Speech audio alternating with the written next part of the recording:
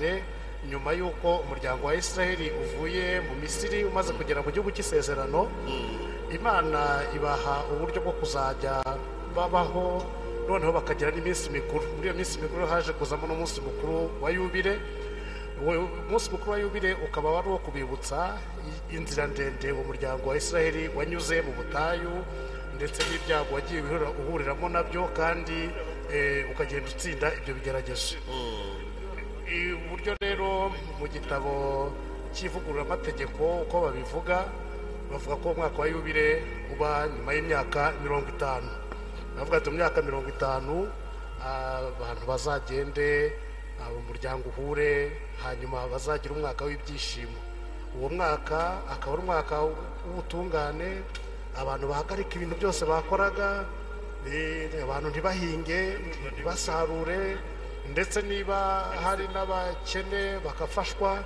Ukaba umwaka mbese abantu bahindura ubuzima, ku buryo uwo mwaka urangira abantu basa n'abongeye kwivugurura, basa nk'abongeye kuba kuremwa bundi bushyashya. Aho ngaho ni mu isezerano rya kera. Noneho Kiliziya rero nayo yafatiyeho kuri urwo rugero rw'umuryango wa Israeli, ariho dukomora natwe kwemera kwacu, nibo bakuru bacu mu kwemera. Hanyuma kuva mu mwaka w'1300 Papa Boniface wa 8 nawe ashyiraho muri Kiliziya Gatolika ko tugomba kujya twizihiza Yubile. Iyo Yubile rero ikaba yitwa umwaka mutagatifu, umwaka w'ubutungane, hagakorwamo ibikorwa binyuranye, gusaba imbabazi, abana bari bafitanye amakimbirane bakiyunga, ibikorwa byo kugarukira Imana byinshi bikunze kubaho. Habaho Yubile zisanzwe zawe nyuma y'imyaka 50, kaba noneho na Yubile zidasanzwe Papa yashyizeho bitewe n'ikintu n'ubutumwa ashaka gutanga. Akavuga ati wenda uyu mwaka n'umwaka mutagatifu ufatwa nka Yubile, wenda umwaka w'impuhwe z'Imana, umwaka wa Bikira Mariya, umwaka wa Ukaristiya, gutyo gutyo. Mbere yuko ngera ku kibazo cyo kubaza gahunda zihari uyu munsi ni Yubile, turabona Musenyeri THADEE NTIHINYURWA ariwe wari umushumba wa Kidiyosezi ya Kigali mu kiruhuko cy'izabukuru, ndetse turabona na Musenyeri ANDEREYA mu magambo makeya ababepiskopi wababwira iki abakurikiye PACIS TV mu ijambo rimwe cyangwa mu magambo abiri, amagambo wowe ubwawe ku mutima wawe wavuga aberekeye? Aba babyeyi bacu nababwira nti babyeyi bacu, bashumba bacu, umunsi mwiza wa Yubile, umunsi w'ibyishimo. Noneho rero tukana ku musozo, gahunda ihari uyu munsi imeze gute? Kuko hari abantu batari buze kugera muri Kiliziya Regional PACIS Remera, badukurikiye bari hirya no hino mu mahanga, badukurikiye bari ku mbuga nkoranyambaga za PACIS TV. Gahunda y'uyu munsi imeze gute, ku buryo n'uwavuga ati nifatanyije namwe nubwo ndahari? Murakoze cyane. Gahunda y'uyu munsi rero uko mubibona, turi mu Kiliziya Paruwasi Regional PACIS Remera, niho dutangiriza izi gahunda. Gahunda igatangirwa n'igitambo cy'Ukaristiya kigiye guturirwa muri iyi Kiliziya, ari naho nyine dushimira Imana ku buryo bw'umwihariko nk'umuryango w'Imana. Kiliziya iri hano i Kigali muri Diyosezi ya Kigali, ndetse no mu Rwanda no ku isi yose, kuko Kiliziya, ibyishimo bya Kiliziya burya bireba Kiliziya y'isi yose. Turatangira ku gitambo cya misa. N'igitambo cya misa tuze kumva ubutumwa bunyuranye, birumvikana ko harimo ubutumwa bwa nyiricyubahiro Musenyeri THADEE NTIHINYURWA, tubwira ibyishimo bye kuri uyu munsi. Navuga ko icyo gihe yabavuga no mu izina rya Musenyeri Andereya ubereye igisonga bakuranye kandi bakoranye, akavuga no mu izina rye kubera ibyo byishimo by'uyu munsi. Tukaza kumva n'ubutumwa bukomeye bwa nyiricyubahiro Cardinal Ntoni Kambanda, umushumba wa Diyosezi yacu, ndetse n'ubundi butumwa bunyuranye. Ubwo nibwo bukomeye bw'ingenzi navuga.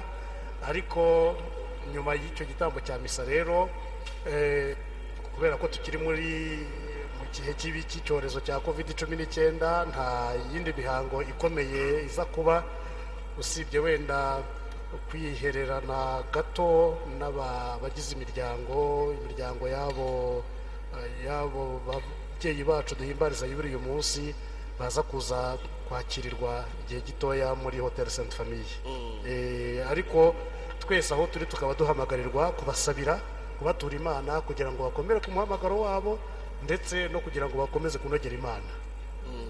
ubundi iyi yubire na bombi ari musenyeri Thadee NTIHINYURWA uri mu mwepiskopi uri mu kiruhuko cy'izabukuru ndetse na musenyeri Andereya Imana kuba bakora iyi yubire kabibereye mu mujyi wa Kigali bahari ari bazima tubabona twumva impumeko yabo ubundi muri rusange byabivuze ikiyenda nko kuri arikidiyoseze ya Kigali ni igitangaza cy'Imana kubera ko twagiye tuganira nabo bakatwereka inzira zose banyuzemo ugasanga abatangiranye nabo hasigaye mbarwa abatangiranye seminari nkuru nabo ndetse nabo baherewe rimwe ubupadiri hasigaye mbarwa niyo mpamvu rero kuri arikidiyoseze ya Kigali ni umugisha wo kugira abantu bakuze abantu basheshe akanguye ni umugisha baduha urugero ndetse n'isoko y'umugisha kubera ko tubareberaho tukabigiraho byinshi bakaduha impanuro icyo ngicyo rero ikintu kidufasha muri arikidiyoseze ndetse no mu gihugu hose kubera ko batubera ingero nyine nziza z'abapadiri z'abasaserodoti bateye intambwe bagakomera ku muhamagaro wabo bakanogera Imana bagakora ubutumwa Imana yabatoreye kuva mu ntangiriro kugeza n'ubu ngubu kuba barabaye indahemuka rero arikidiyoseze ya Kigali ni ikintu gikomeye cyane natwe duhora dufatiraho ugize neza nibutse ko ariko uri n'umurezi uri umusaserodoti ariko uri n'umurezi tubutse ko turi kuganira na padiri Pascal Tuyisenge akaba ari umuyobozi wa Petit Seminaire Saint Vincent de Paul yindera hano muri arikidiyoseze ya Kigali none kuri umurezi abaseminarisite rero bazavamo abazakomeza umuhamagaro wa Nyagasani bakumva ijwi rye bakamwitaba nk'uko tubibona mu bitabo bitagatifu wababwira ni uruhe rugero wabwira uti abangaba rero aba babyeyi bacu namwe baseminarisite badukurikiye ni mubigire hiki kandi ubwo nta nubwo uri bubwire nabo muri Petit Seminaire Ndera gusa ndetse no kugera mu Nyakibanda n'ahandi murakoze cyane icyambere navuga nuko aba babyeyi duhimbariza yubire uyu munsi ari musenyeri Thadee na musenyeri Andereya bose babaye abarezi bose buriya bombi babaye abarezi musenyeri Thadee yageze kuyobora seminari y'Ibutare ntoya ndetse na musenyeri Andereya yayoboye seminari y'Indera mu gihe kirekire cyane aho ngaho niho hambere rero dufataho urugero icyo rero nabwira abari mu nzira yo kwiha Imana n'abagishakashaka uwo muhamagaro ni uko bareba urugero kuri abo basaza abo babyeyi bacu urugero rukomeye rwa mbere nicyo kintu cyo navuga kumva umuhamagaro w'Imana kumva icyo Imana iguhamagarira ntiwice amatwi ahubwo ugashakashaka iyo nzira rero kugira ngo uyimenye ntabwo uzayumva kubera ko hari ijwi ryiza ngo riguhamagara uryumve gutyo gica mu bantu no mu ibintu uhura nabyo mu buzima bwa buri munsi ndetse no mu bantu aba babyeyi bacu rero bagiye bafasha benshi kugira ngo babashe gutunganya no kumva neza umuhamagaro wabo niyo mpamvu rero ari abaseminari ari abatoya ari n'abakuru bagomba nabo igihe cyose gushakisha umuhamagaro urangira ari uko yapfuye twese tuba tukiwushakisha mu kuwushakisha babisaba kwifashisha abantu Imana yatoye ubwo rero bariya turimo duhimbariza yubire ni bamwe muri abo ngabo badufasha bakadufata akaboko bakatwereka inzira kuko bo bayigiyemo mbere bakatuyobora tukabakurikira rero kuko nabo bakurikiye Yezu Kristo hari umuntu twaganiriye dutegura izi gahunda aratubwira ati kimwe mu bintu nibukira kuri musenyeri Thadee NTIHINYURWA icya mbere ni ukwiyoroshya kwicisha bugufi kwiyoroshya ese waba uhamanya n'uwo nguwo waduhaye ubwo buhamya watubwiye ko aricyo kintu yamwigiyeho kuko mu biganiro twagiranye tubwiye ko babanye hafi imyaka irenga 40 ubwo buhamya rwose yatanze nibwo musenyeri Thadee NTIHINYURWA kwiyoroshya koko akamenya gucisha bugufi akamenya kwakira buri muntu wese akamwakira akaba umuntu uzi gutega amatwi akumva icyo umuntu amubwiye ndetse bikamukurizaho gutanga inama nziza agatunga agatoki rwose ku kintu wakora icyo ukoze kikazakuviramo igisubizo ku kibazo uba ufite ibyo rero bisaba kuba umuntu yicisha bugufi nicyo cyamuranze kandi na n'ubu ngubu kikimuranga aha iyo mutubwire ubundi umwepiskopi iyo ari mu kiruhuko cy'izabukuru abari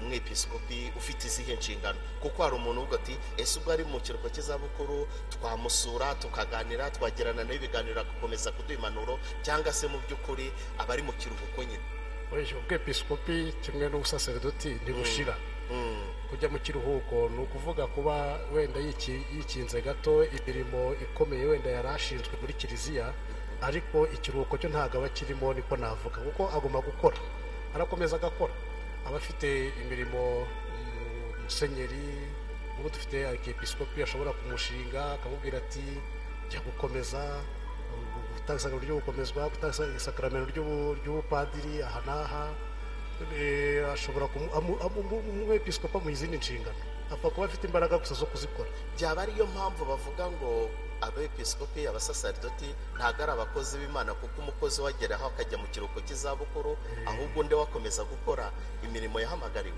icyo bishatse kuvuga naho ngaho uzi ko ijambo ry'Imana rivuga ngo uri umusaserdoti iteka nakwibyariye uyu munsi iteka rero umusaserdoti aba ari umusaserdoti nka Kristo ubusaserdoti bwa Kristo nk'ubwa Melikisedeki ntibushira buhoraho niyo mpamvu rero umukozi w'Imana ni ukora imirimo ntabwo abepiskopi n'abasaserdoti ntabwo bakora imirimo bakora ubutumwa basohoza ubutumwa niyo mpamvu atari abakozi b'Imana ni intumwa bo baba batumwa basohoza ubutumwa ntabwo ari abakozi b'Imana kuko umukozi ni wa wundi ukora nyine amasaha y'akazi yarangira agahagarika ariko umusaserdoti w'umwepiskopi nta masaha agira igihe cyose aba ari mu butumwa murakoze cyane mu bushakashatsi twagiye dukora na kabazo k'amatsiko twagiye tubona Papa Francisco yohereza indamukanyo kohereza ubutumwa bw'ishimwe agenera abepiskopi baba bagize yubile nk'izi ngizi ese niko byagenze kuri aba bepiskopi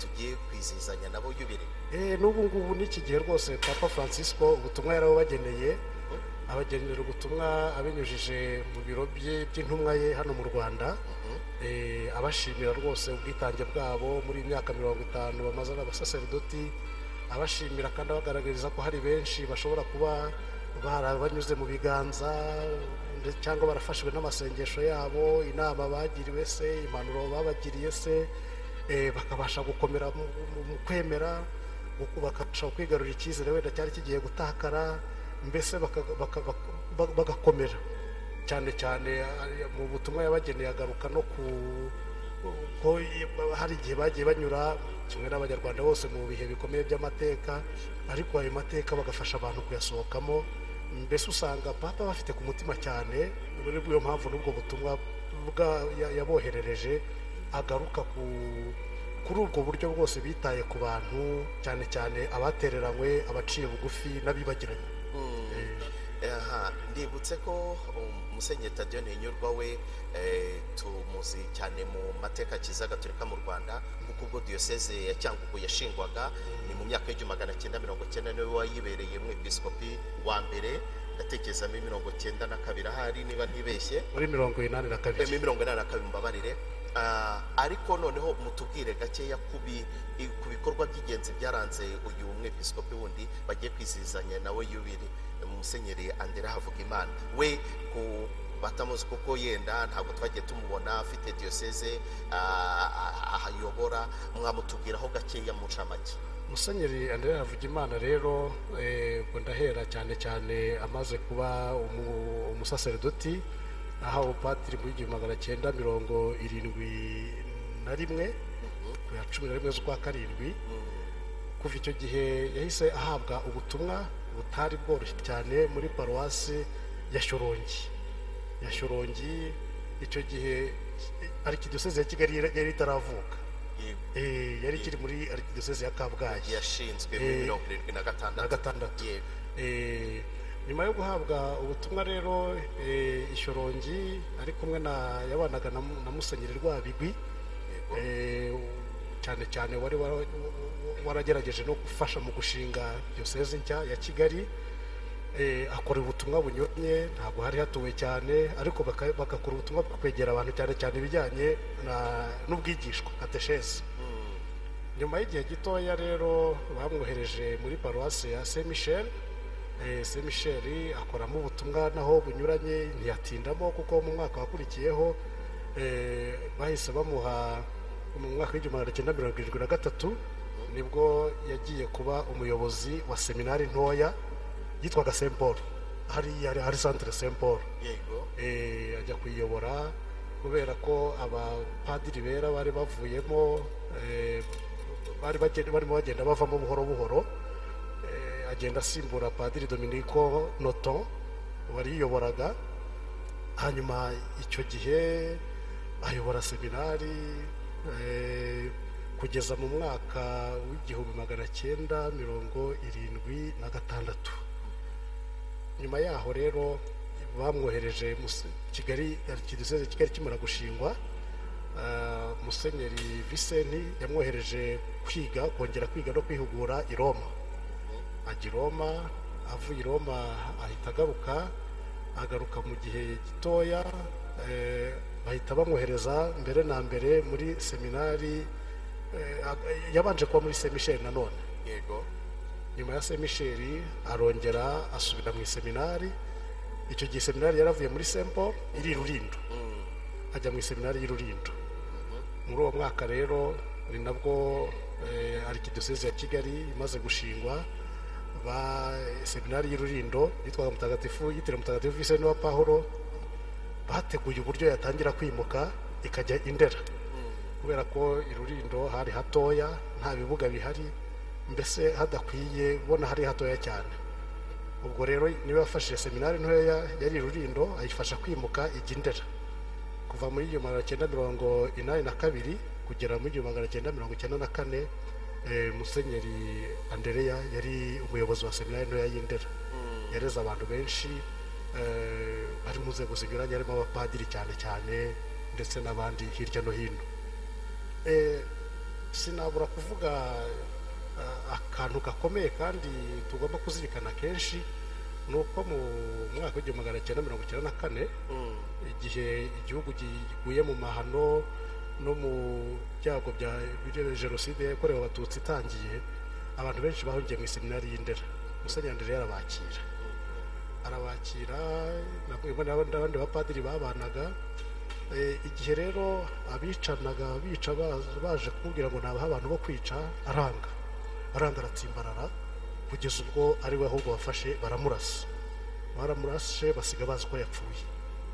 Nyuma nibwo baje rero icyo gihe bari bishe n'uwari ekonome padiri Ananiya Rugasira, barasa Musenyeri Andereya bagenda bazi ko yapfuye. Nyuma baraza bica abantu bari bahungiye mu seminari, ariko Musenyeri Andereya yari yagaragaje ubutwari bukomeye cyane bwo kwimana abo bantu.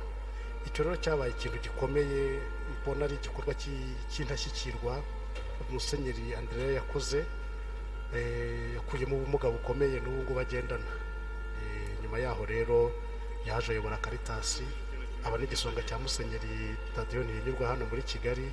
Hanyuma ubuzima bwe burakomeza, kuri ubu ngubu akaba akomeza kuba umuri wa prison.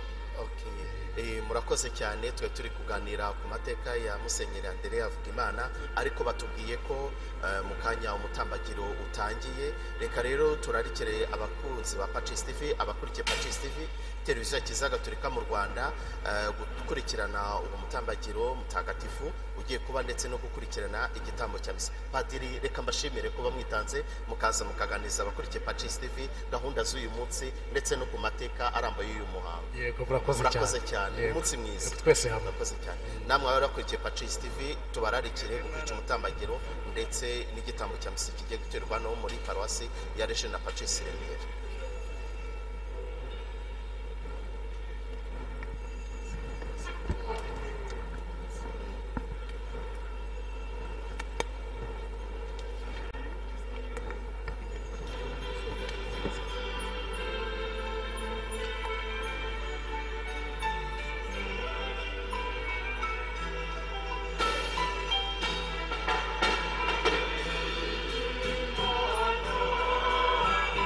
Sì.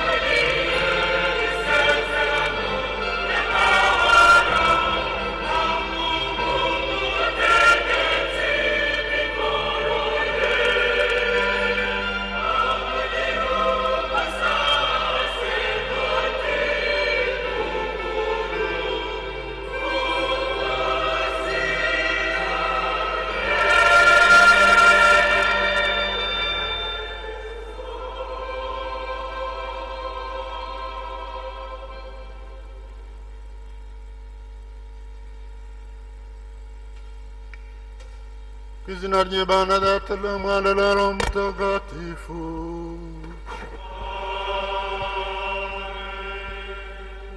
Nimugire amahoro.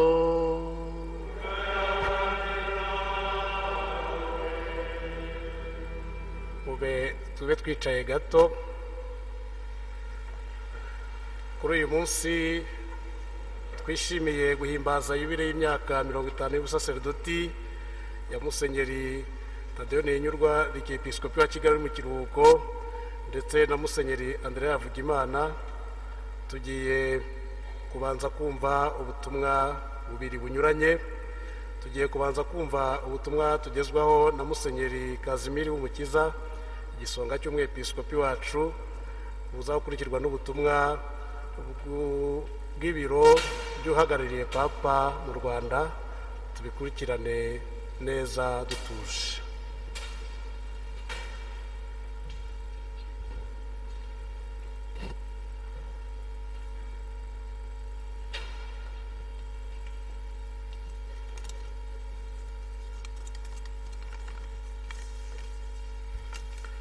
Bavandimwe, inshuti z'Imana, Kristo Yesu akuzwe. Twishimiye rero kuba turi hamwe nk'umuryango w'Imana, hamwe n'abashumba bacu muri iyi Kiliziya yo muri Arkidiocese ya Kigali i Remera yaragijwe umwamikazi w'amahoro. Twishimiye kuba turi hamwe n'abayobozi ba leta baje kwifatanya natwe. Twishimiye kuba turi kumwe n'abadukurikiye hirya no hino ku isi binyuze mu bitangazamakuru, PACIS TV, Radio Maria n'ibindi. Turasubira mu magambo y'ibyishimo by'umuryango w'Imana iyo wageraga mu murwa mutagatifu mu ngoro ya Yerusalemu. Bateraga hejuru bagira bati, mbega ngo biraba byiza bikananyura umutima kwibumbira hamwe turi abavandimwe. Iyo byishimo rero by'uyu munsi muri iki gitambo cy'Ukaristiya, kuri uyu munsi w'ibirori bya yubile, natwe turishimye. Uyu munsi wa yubile y'imyaka 50 y'ubusaserdoti, yubile y'ababyeyi bacu. Twaje guhimbaza Imana no gushimira ingabire y'ubusaserdoti yahunze Musenyeri THADEE NTIHINYURWA Arkiyepiskopi wa Kigali uri mu kiruhuko cy'izabukuru. Yatubereye umubyeyi mwiza n'umushumba utarumanza izaragiye. Turazirikana kandi tunashimira Imana kubera Musenyeri Havugimana Andereya yakoze ubutumwa igihe kitari gito bwo kuba umuyobozi wa seminari nto, kuba igisonga cya Arkiyepiskopi, ashinzwe no guhuriza hamwe ibikorwa by'ikenerabushyo bya Arkidiocese ya Kigali n'ubundi butumwa bamutumagamo. Turashimira Imana kubera ko yabagize abagabuzi b'ibyiza bimuturukaho, biyiturukaho, abahamya b'urukundo n'impuhwe ze muri iyi si. Babyeyi rero, mwatubereye ababyeyi, mwadutoje ibyiza byinshi. Navuga nk'umuririmbyi wa Zaburi, ineza y'Uhoraho irabahoreho. Mu kanya rero, mbere yo gukomeza kino gitambo cy'Ukaristiya, reka mbanze mbereke abo turi kumwe hano, cyane cyane abashumba bacu ndetse n'abakora yubile y'uyu munsi. Tugiye gusaba rero Nyiricyubahiro Antoni Karidinali Kambanda, umwepiskopi wa Kigali akaba n'umuyobozi wa Diocese ya Kibungo, ahagurukiye tumusuhuze.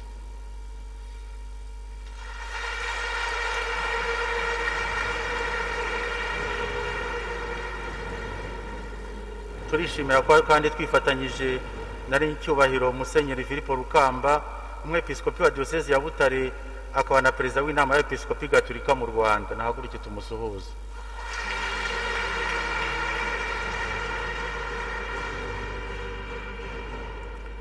Turishimira kandi Nyiricyubahiro Musenyeri THADEE NTIHINYURWA Arkiyepiskopi wa Kigali mu kiruhuko cy'izabukuru, uhimbaza yubile y'imyaka 50 y'ubusaserdoti.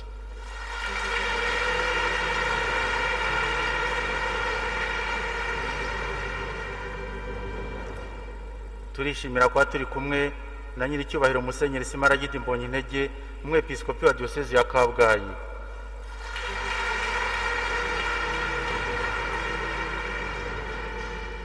turanasuhuza kandi nyiricyubahiro musenyeri Anakereti mwumva neza umwepiskopi wa diyoseze ya Nyundo.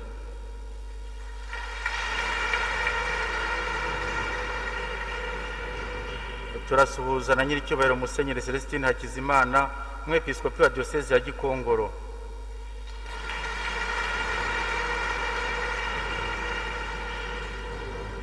Turasuhuza kandi nyiricyubahiro musenyeri Vincent Harurimana umwepiskopi wa diyoseze ya Ruhengeri.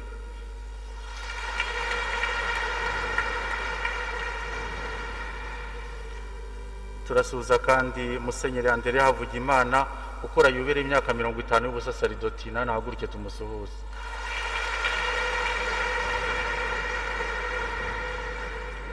Turasuhuza kandi Padiri Inje Hwange umunyamabanga mu biro by'uhagarariye Papa mu Rwanda.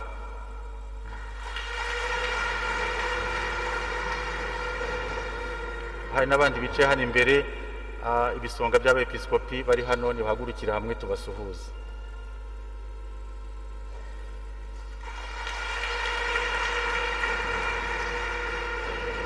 Ubwo turi muri paruwase rero nziza yaragijwe umwamikazi w'amahoro, turanasuhuza padiri mukuru hano, Padiri Bosco Ntagungira.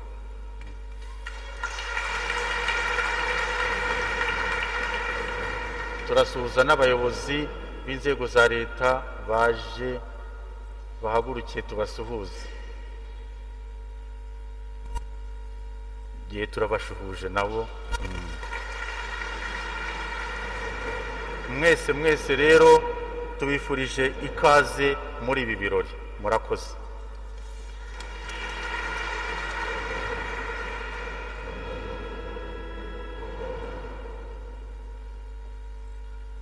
Tugiye kumva ubutumwa bw'umunyamabanga uhagarariye Papa mu Rwanda, Padiri Inje Hwange.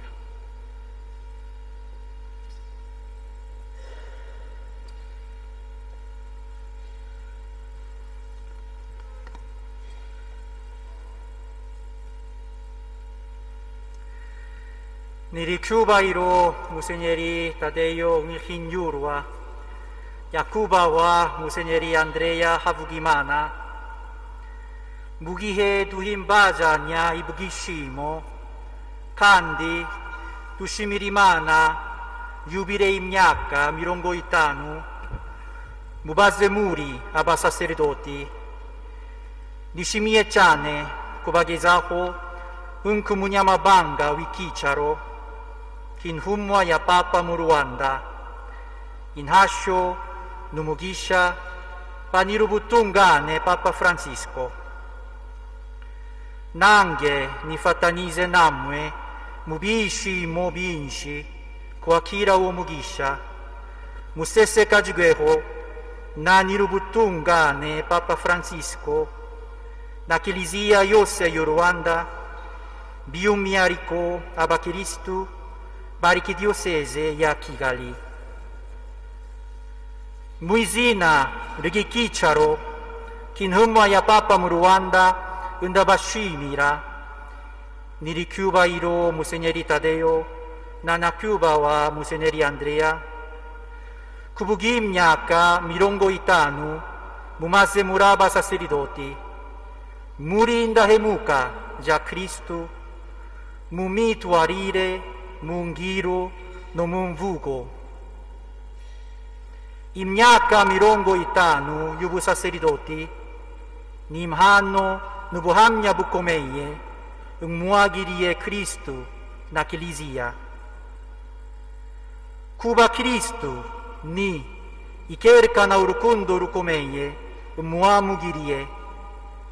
Ibyo bikakomeza abasaserdoti bakiri bato kandi bikabashishikariza kurushaho kujya mbere no gukomera ku muhamagaro wabo.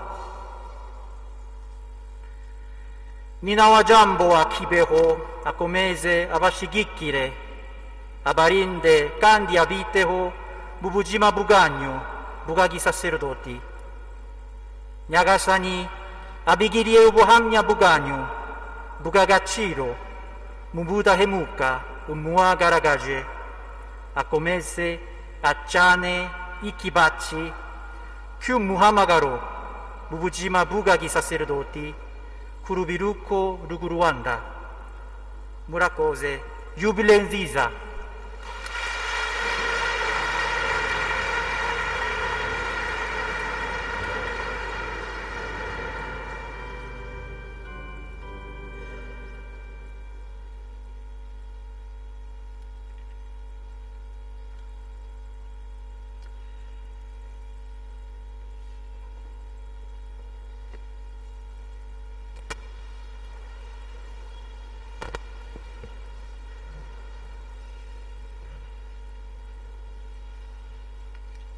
Bavandimwe, nimucyo twange ibyaha byacu kugira ngo dushobore kumva ijambo ry'Imana no gutura igitambo cy'Ukarisitiya dufite umutima usukuye. Nemereye imbere y'Imana ishobora byose n'imbere yanyu bavandimwe ko nacumuye rwose mu byo natekereje, mu byo navuze, mu byo nakoze no mu byo nirengagije gutunganya, koko naracumuye rwose. Nicyo gituma ninginga Mariya mutagatifu mubikira iteka n'abamarayika bose n'abatagatifu bose namwe bavandimwe ngo musabire kuri Nyagasani Imana yacu. Imana ishobora byose nitubabarire dukize ibyaha byacu maze izatugeze mu bugingo bw'iteka.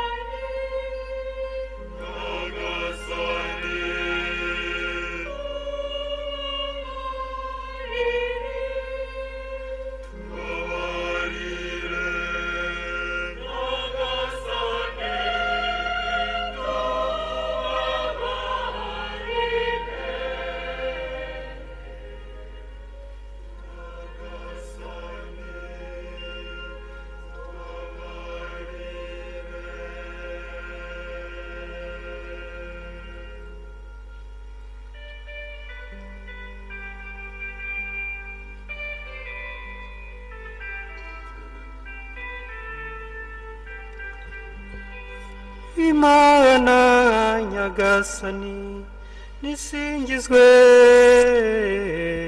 nisingizwe mu ijuru.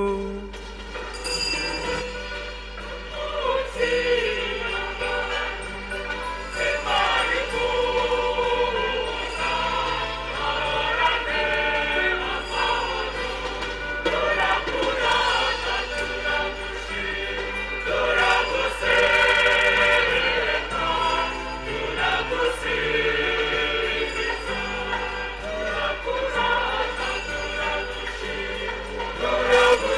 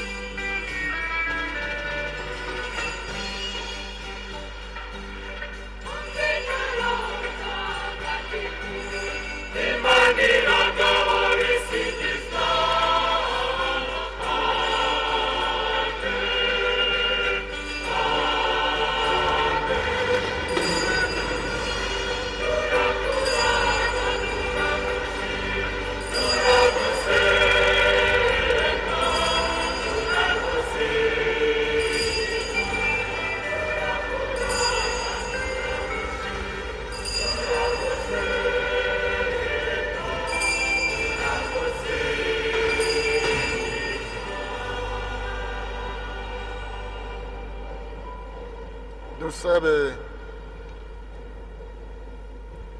Nyagasani Imana idahemuka, turakwinginze uduhe kugushimira kubera ibyiza byose wagiriye abavandimwe bacu natwe kandi ubwacu. ari Musenyeri Andereya ndetse na NYIRICYUBAHIRO Musenyeri Serviliyani Nzakamwita. Uyu munsi tukaba tugushimira uyu myaka 50 waduherekejemo mu butumwa waduhaye. Dukomezemo umutima w'urukundo ruzira amakemwa kugira ngo buri munsi tugende turushaho guharanira ikuzo ryawe kimwe n'umurimo wo gukiza abantu. Kubwa Yezu Kristo umwana wawe n'umwami wacu, Imana mubana mugatekana umwe bwa Roho Mutagatifu uko ibihe bisimburana iteka.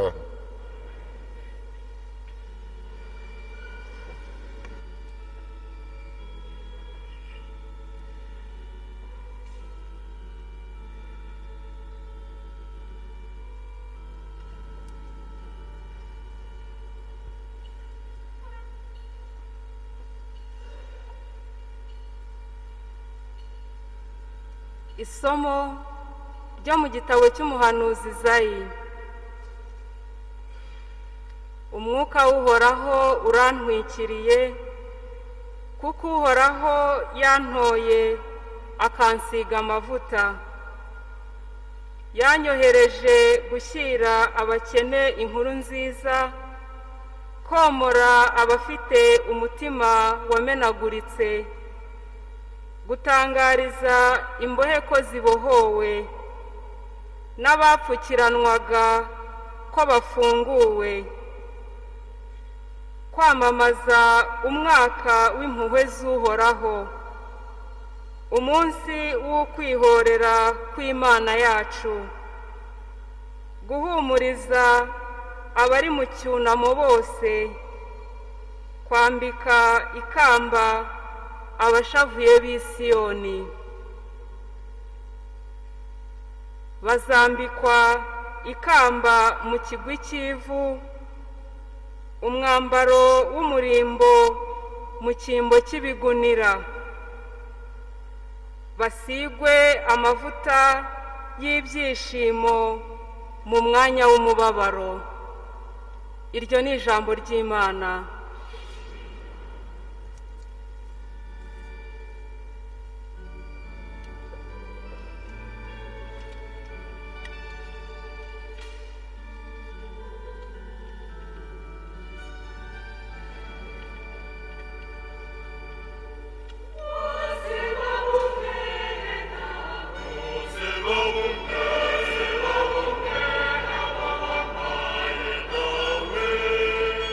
Oh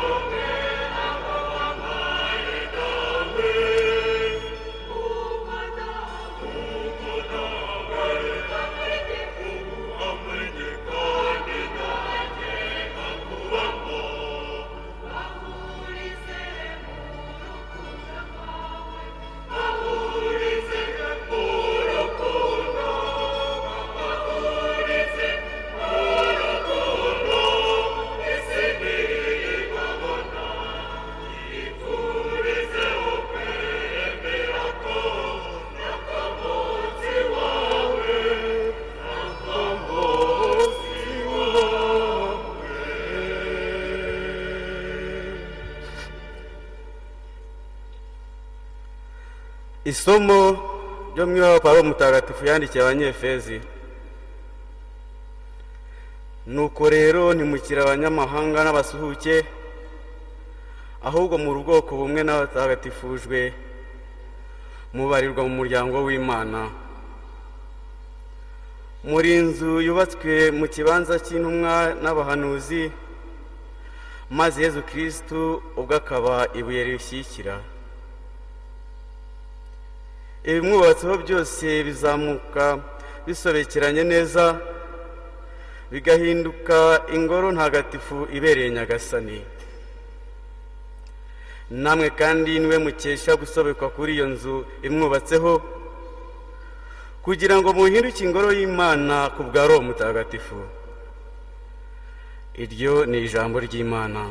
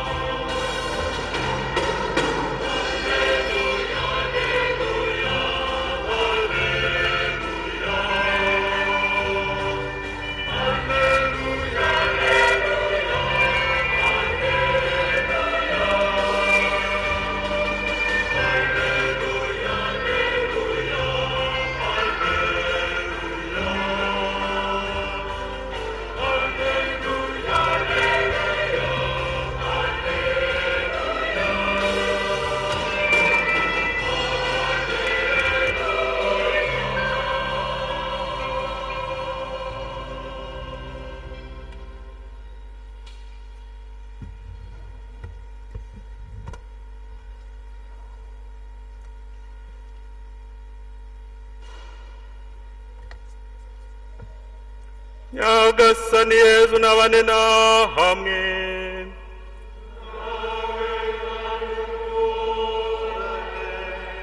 Amagambo mu Ivanjiri ntagatifu uko yanditswe na Yohani.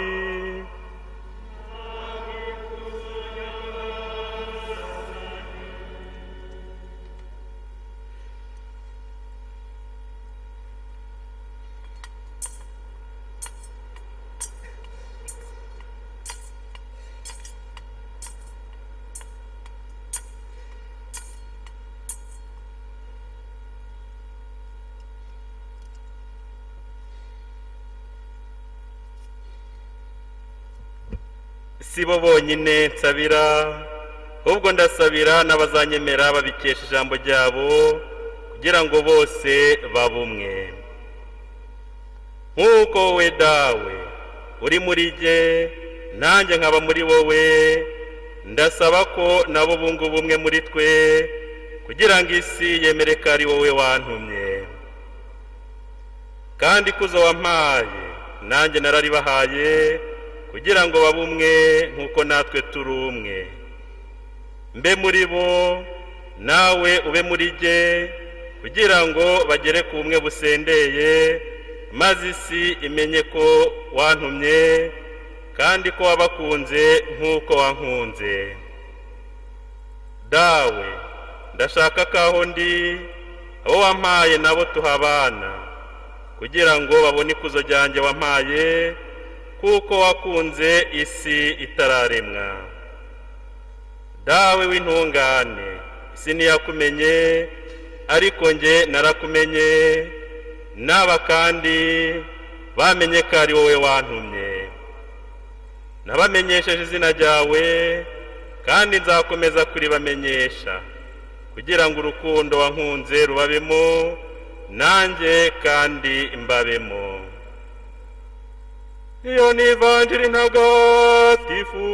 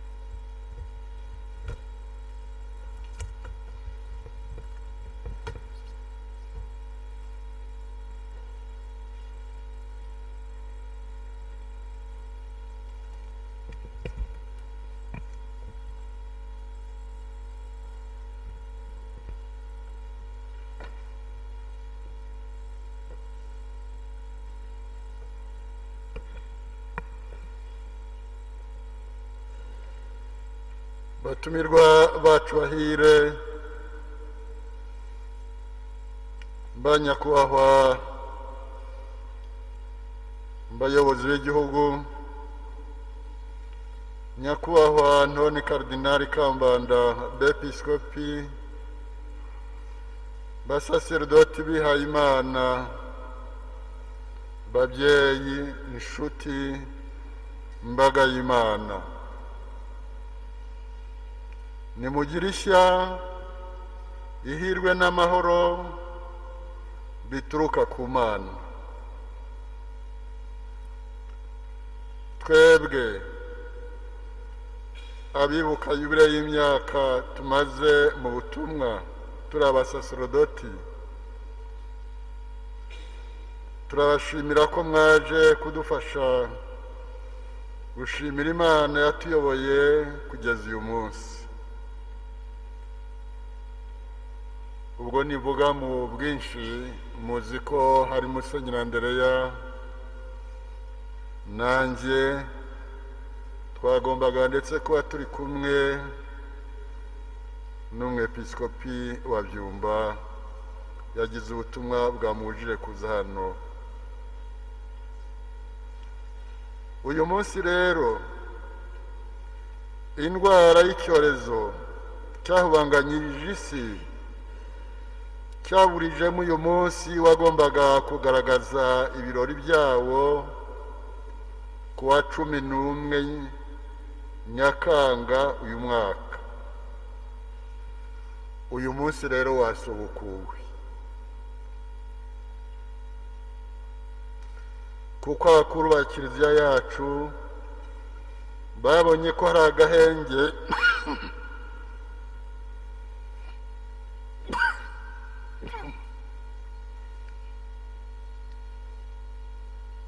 batumenyesha ko uyu munsi dushobora kwibuka ubutumwa tumazemo imyaka 50. Turabashimira ko yamwaje gufatanya natwe gushimira Imana. Imana turayishimira byinshi, ndetse titwabirondora ngo tubiheture, tutabipfobeje, turayishimira ko umwami wacu Yezu Kristo yaduhaye umurage uruta iyindi wo kuturaga ibyo yakoze,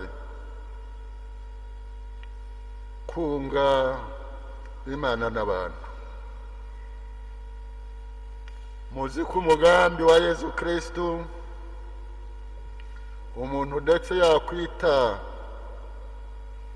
irangamuntu ye yatangaje mu bantu tusanga mu ijambo yavugiye i Nazareti atangiye kwigisha ati roho wa Nyagasani arantwikiriye kuko yantoye akansiga amavuta agira ngo ngeze inkuru nziza ku bakene, ntangariza imbohe ko zibohowe n'impumyi ko zihumutse, n'abapfukiranwaga ko babohowe.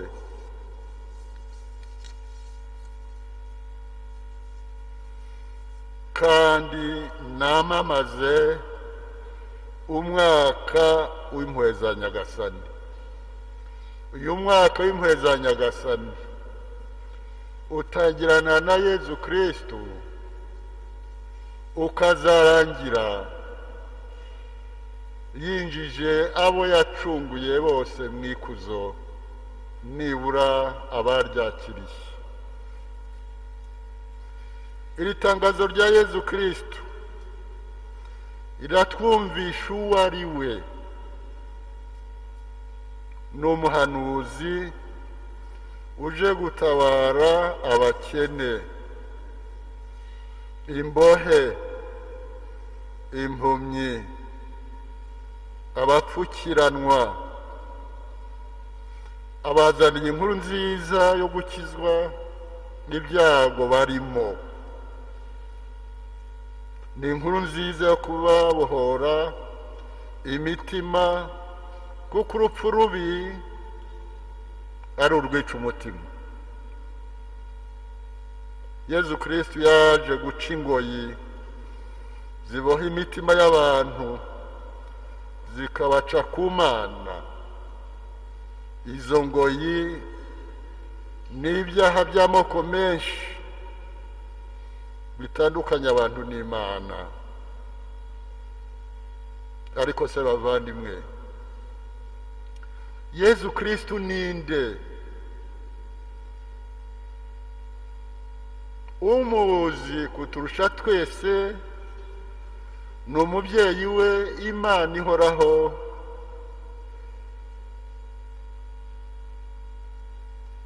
Iratubwira iti, uyu ni umwana wanjye nkunda cyane unyizihira, nimumwumve. Muzi igihe iryo jambo ryumvikaniye, ni igihe Yezu Kristo imbere y'abahanuzi bakomeye na zimwe mu ntumwa ze babonye ikuzo rye mbere yo kujya kudupfira ku musaraba.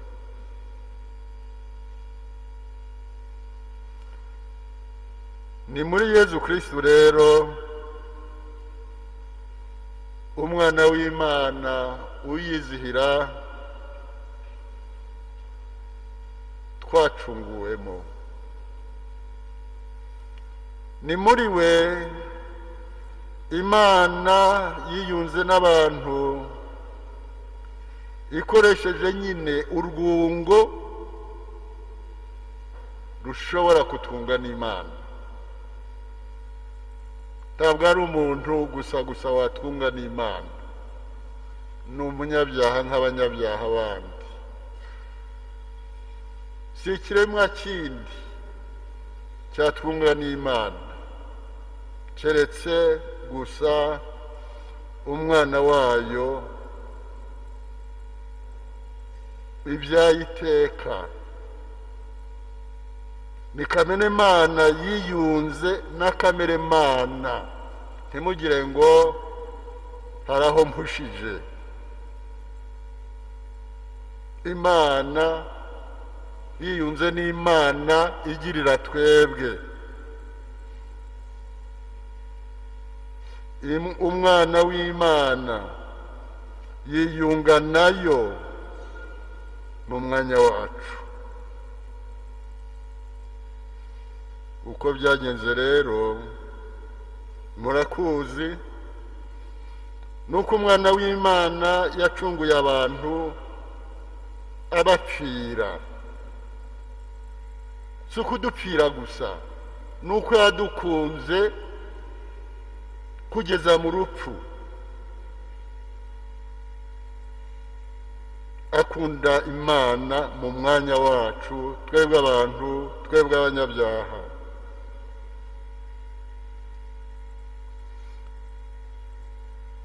Yapfuye kandi urupfu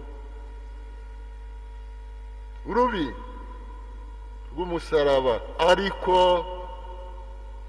agera aho ngaho kuko adukunda.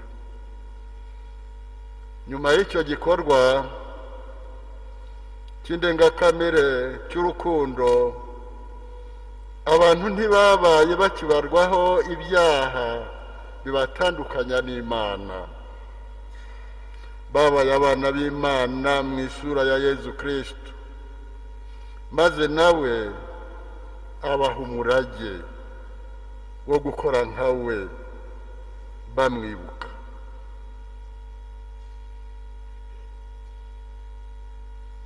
Kandi iminsi yose bagakora nkawe bamwibuka. Uwo murage yawuhaye Kiliziya, nayo iwugeza ku bemera Kristo bakunda Imana muri roho nyagasani. Uko yadukunze tubisuremo, tugomba kubaho mu rukundo nk'uko yadukunze.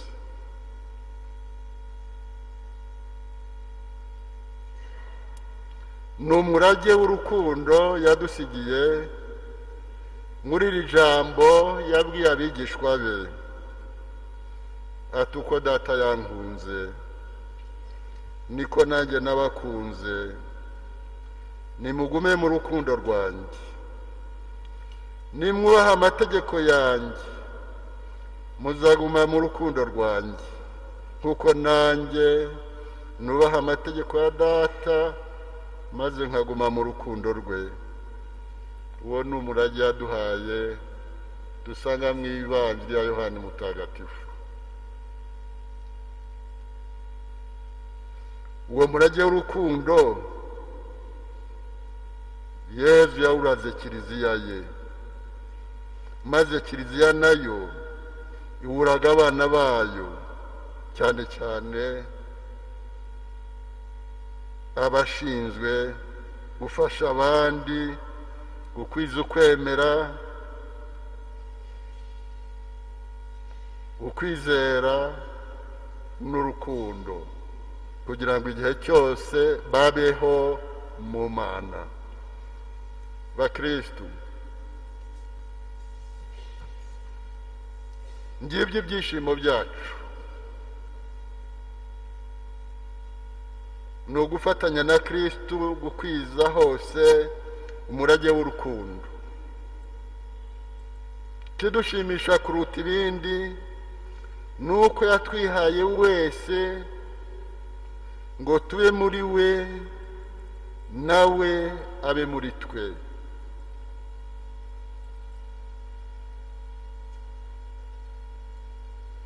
Ni umurage ukomeye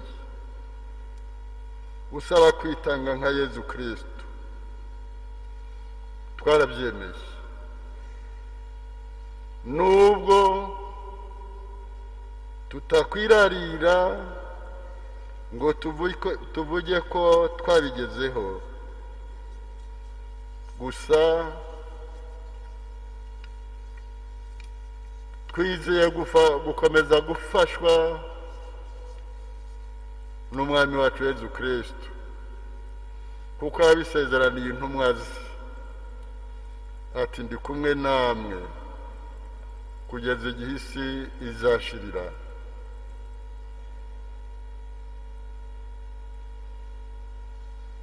Ibyiza Nyagasani Yezu Kristo yadukoreye birakomeye. Yaduhaye umurage w'urukundo, tuba abana b'Imana mu isura ye, kandi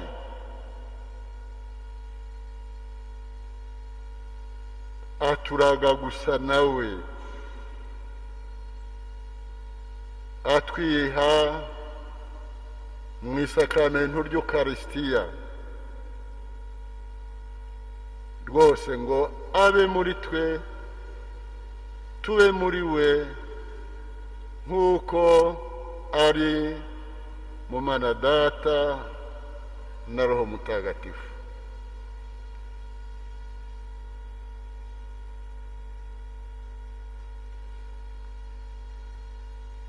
Bakristo,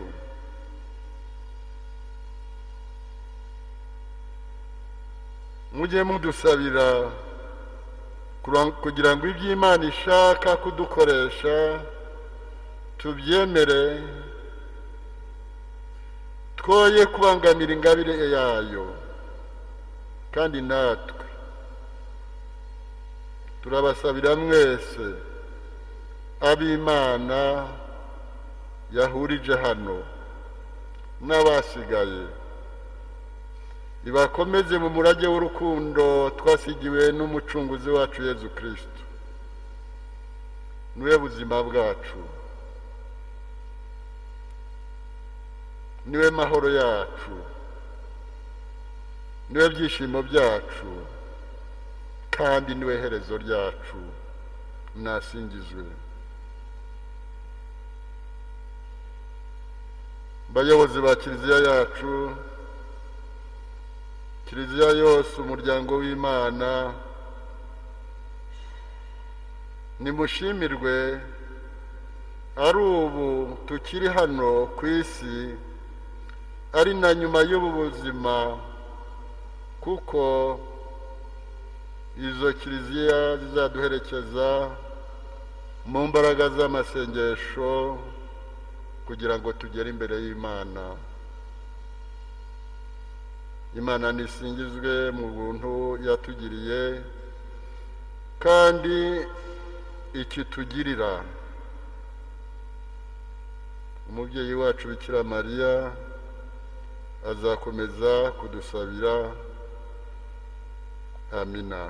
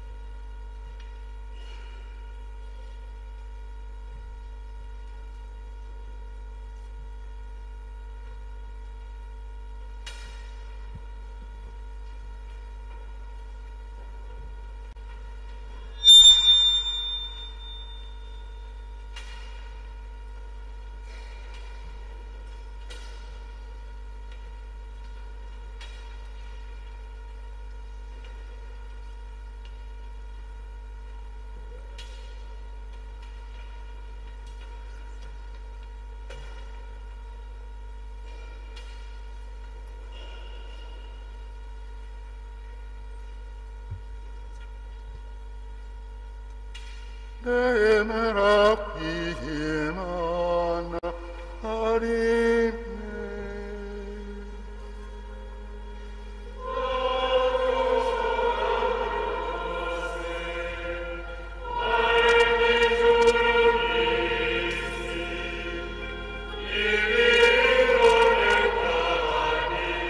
Amen.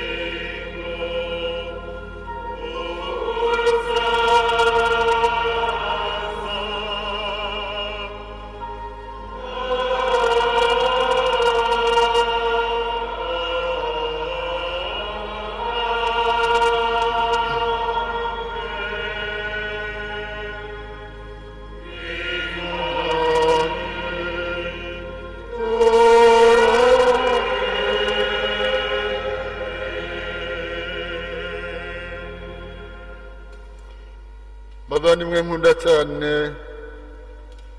nimucyo twerekeza amasengesho yacu n'umutima wacu wose ku Mana Data ushobora byose, yishaka ko abantu bose bakira maze bakamenya ukuri.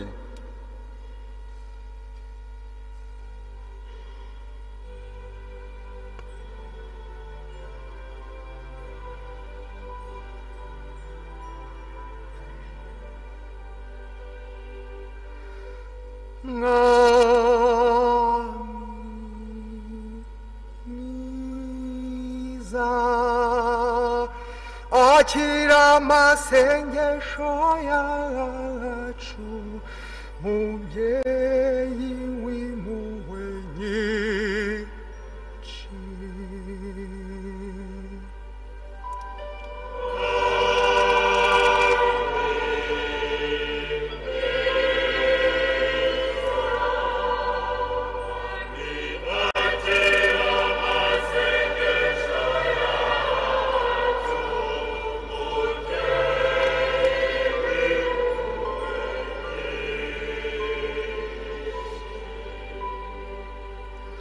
Dusabire Kiliziya ntagatifu y'Imana, ihora ibona amaturo y'abayitura, ihora itura igitambo mu mahanga yose, tubisaba Imana.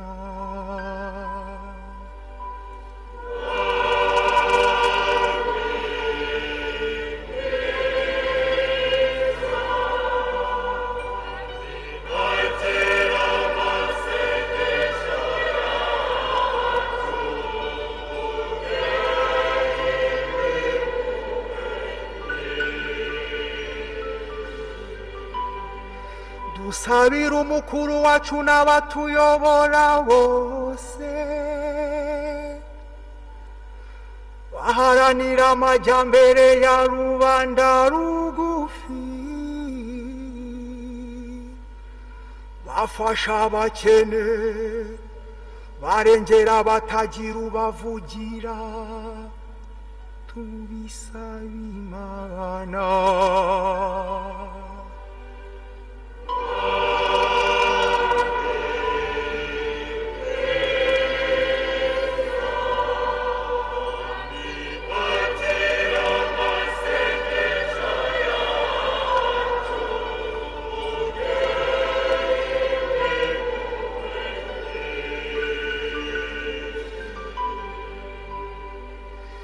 Dusabira abasenyeri bacu batowe n'Imana, kugira ngo Imana ikomeze ibahe imbaraga ku murimo wabo, bazawukomeze kugera ku ndunduro y'ubuzima bwabo, tubisaba Imana.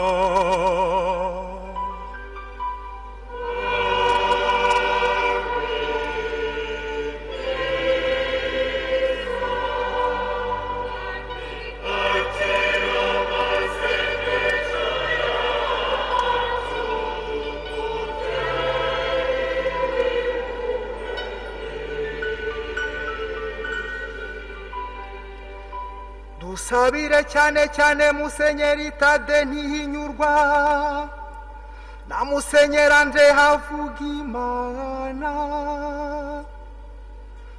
kuri iyi sabukuru yabo,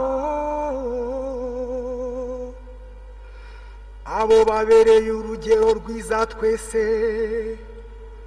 dukomeze mu murongo mwiza baduhaye, tubisaba Imana.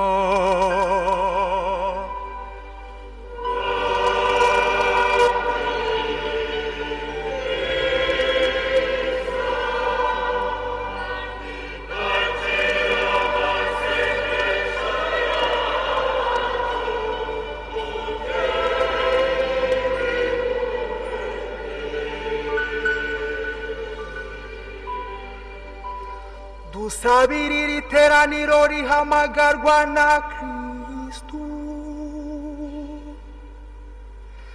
kugira ngo abasangiye inyigisho n'ingero nziza batahana imigambi n'umukiro tubisaba Imana.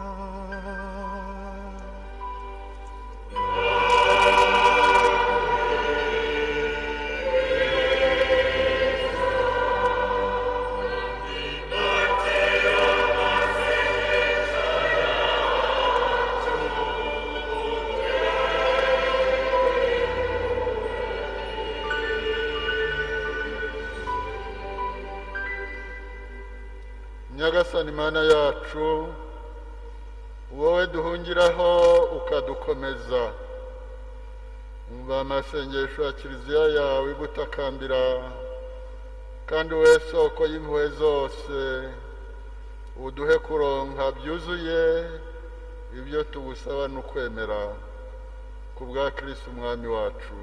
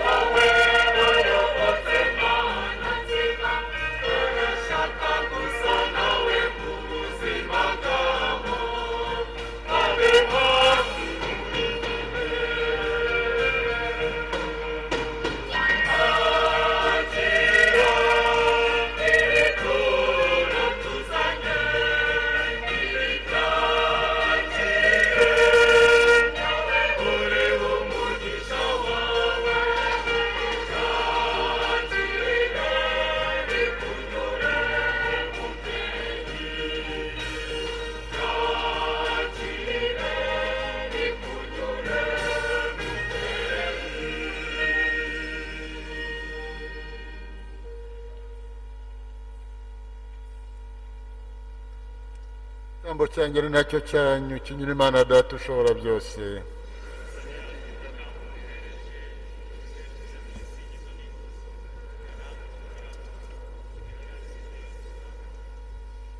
Nyagasani Imana yacu, aya maturo tuguhereje yakirane n'iryo muvandimwe wacu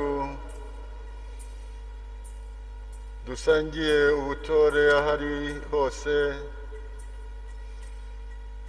maze dukomeze kukwihereza kuri uyu munsi wa yubile. Tukaba twifuza kuvugurura amasezerano twagiranye, kandi ugire impuhwe maze ukoreshe ububasha bwa Roho Mutagatifu, uduhe kugenda turushaho gusa na Kristu, umwana wawe ukunda cyane, we ubaha agategeko iteka ryose.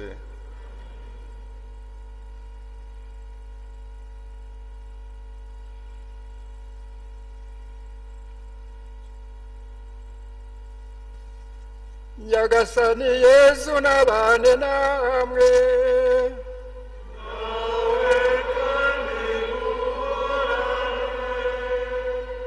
Imitima yacu nihugukire iby'ijuru.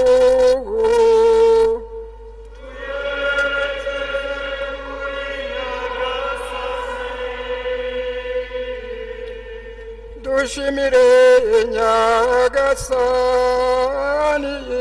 Imana yacu.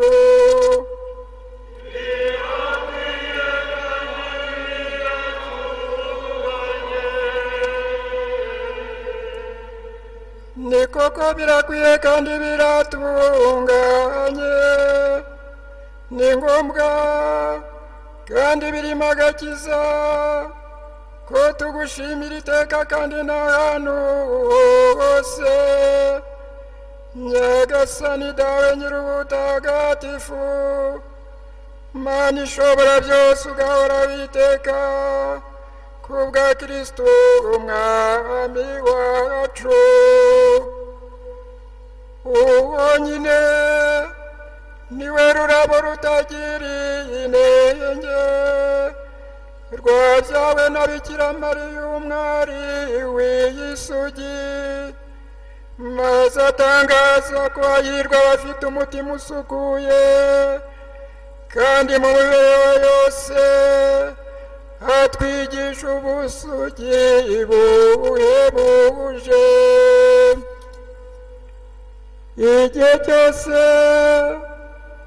yaharaniye gukora ibigushimisha, arakumvira kugeza ku ndunduro yo gupfira, maze yemera kukwihereza igitambo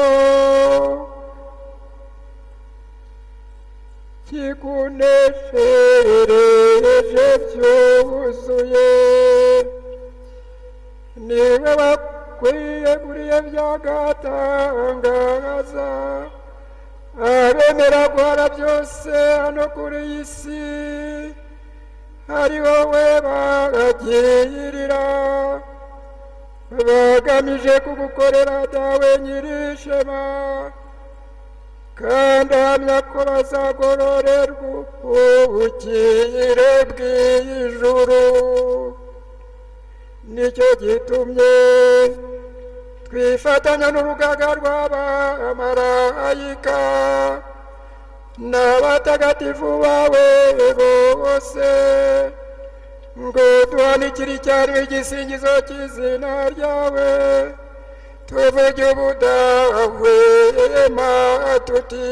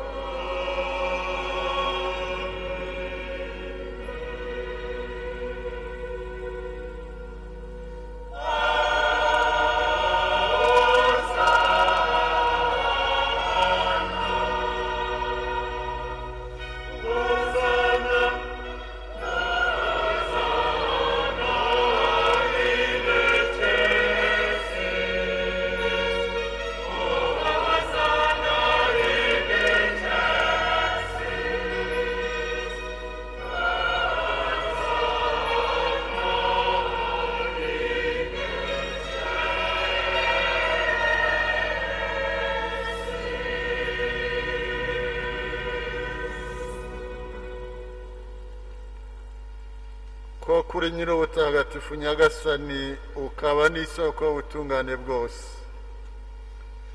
None rero umubyeyi wacu turagusaba gusakaze roho wawe kuri aya maturo maze uyatagatifuze kugira ngo ahinduke atubere umubiri n'amaraso bya Yezu Kristu umwami wacu. Igihe yaragiye kugazwa ububabare n'urupfu ku bushake bwe, yafashe umugati arashimira arawumanyura nuko awuhereza abigishwa be avuga ati nimwakire maze muryeho mwese, iki ngiki koko ni umubiri wanjye ugiye kuhatangirwa.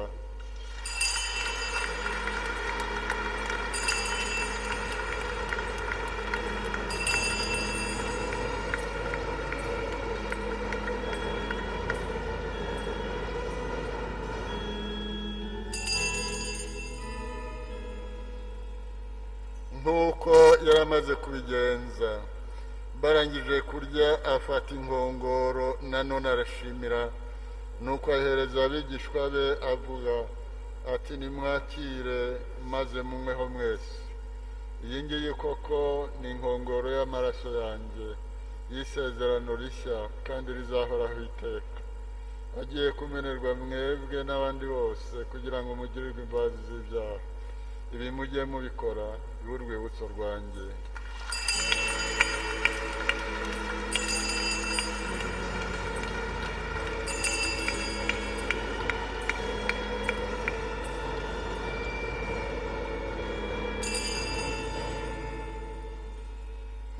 Umucunguzi wacu singizwa,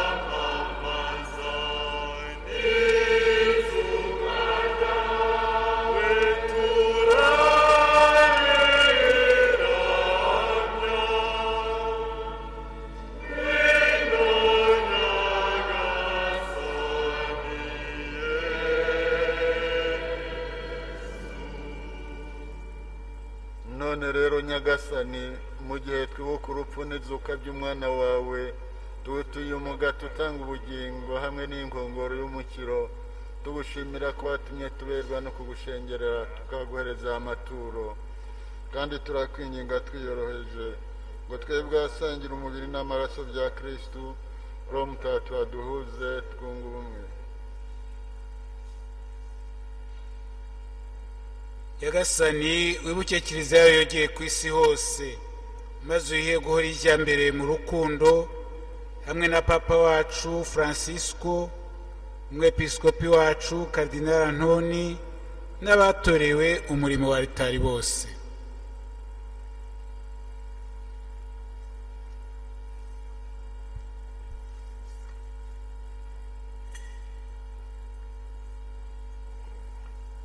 Nyagasani, kandi wibuke abayoboke bawe Musenyeri THADEE NTIHINYURWA na Musenyeri ANDEREYA wishakiye gushyira mu rwego rw'ubusaseredoti n'ubwepiskopi, ugire impuhwe ubakomezemo ingabire zawe kugira ngo umurimo mutagatifu wabashinze bakomeze kuwurangiza babifashijwemo n'imbaraga zawe.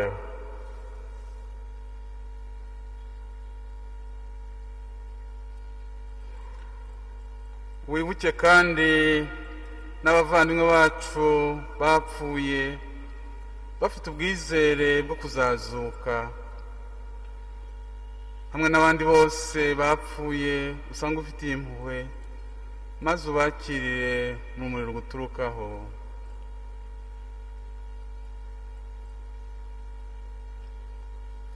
Turakwinginze ngo natwe twese utugirire impuhwe, maze tuzashobore kugira umwanya mu bugingo bw'iteka hamwe na Bikira Mariya umubyeyi muhire w'Imana, intumwa zawe ntagatifu, na Yosefu mutagatifu umugabo udahinyuka, n'intumwa zawe ntagatifu n'abandi batagatifu bose bakunyuze uko ibihe byagiye bisimburana. Nuko hamwe nabo tuzagusingize tukurata ku bwa Yezu Kristo umwami wacu.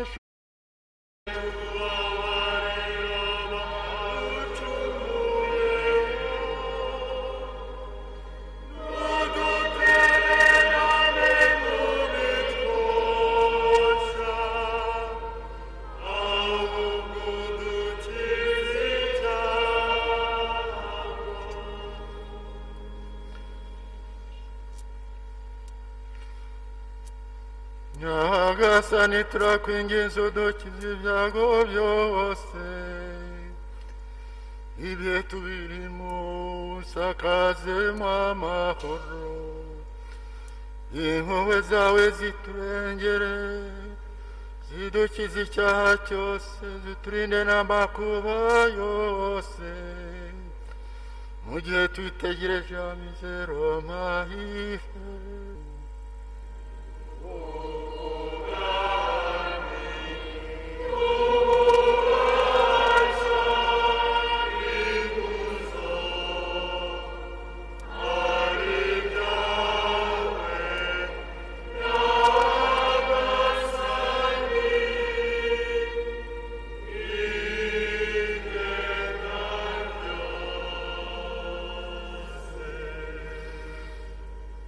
Nyagasani Yezu Kristu,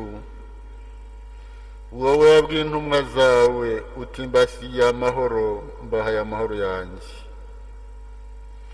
Ntiwite ku byaha byacu, ahubwo yite kwemera kwa Kiliziya yawe, maze ku bushake bwawe iha amahoro kandi yubumbire mu bumwe, wowe ugateka iteka ryose. Bavandimwe, mwishuzanye amahoro y'umwami wacu Yezu Kristu.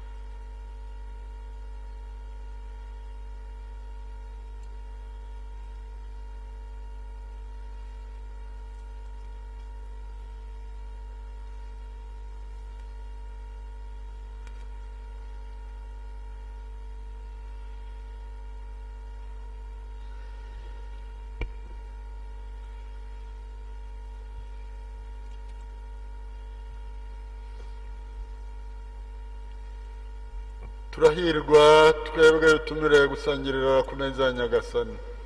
Dore ntama w'Imana, dore ukiza ibyaha by'abantu.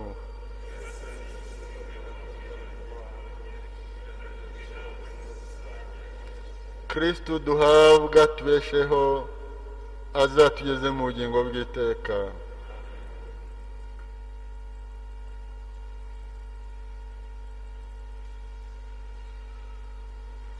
Tugeze mu gihe cyo guhazwa, abakristo bose baraguma mu myanya yabo, abepiskopi n'abapadiri baza kubahaza barabasanga aho bari, nabo baraba bayobowe n'abakorerabushake.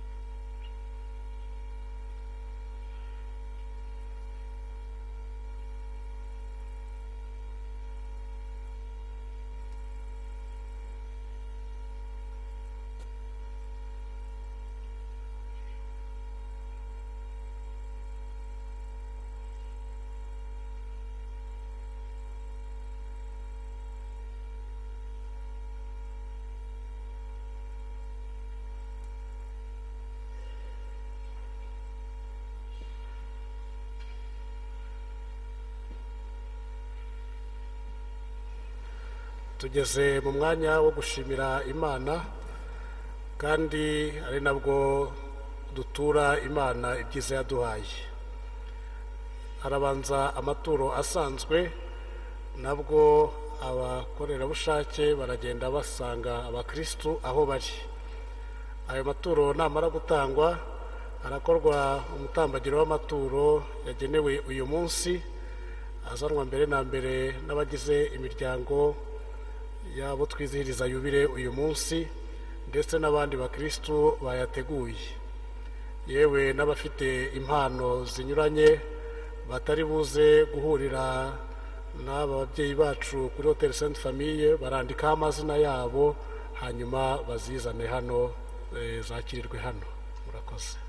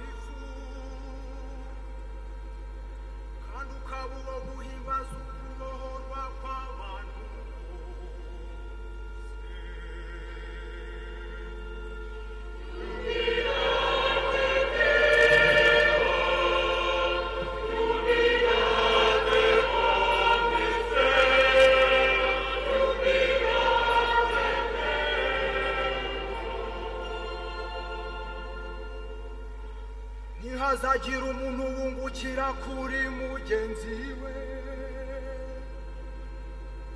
bityo muzatinya Imana yanyu, duhoraho Imana yanyu.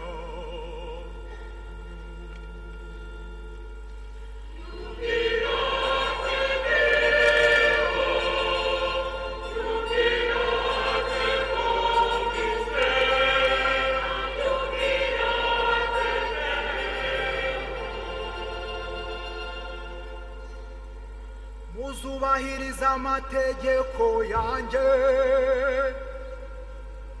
mufata imico yanjye,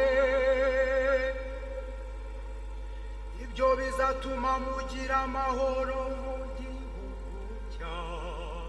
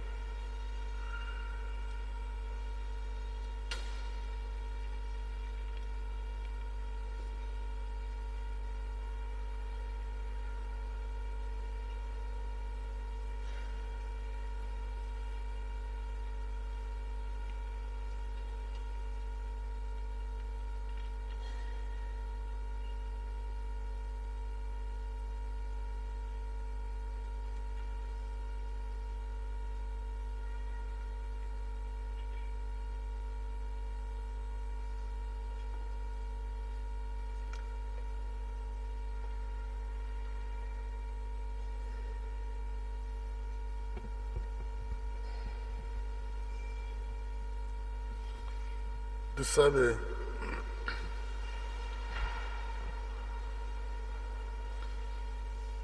Nyagasani Mana yacu, tumaze guhabwa umubiri n'amaraso by'umwana wawe udusangije kuri uyu munsi twizihizaho yubile y'imyaka 50 y'ubusaserdoti. None turagusaba tukwinginga ngo ubwo tumaze guhemburwa n'umugati na divayi ntagatifu, uduha amahirwe yo kuzahora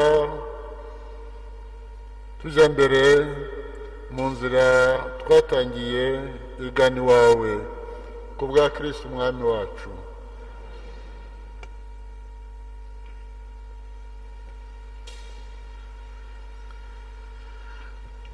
Mu kugana ku musozo w'igitabo y'Ukaristiya, tugiye gukurikira ubutumwa bunyuranye.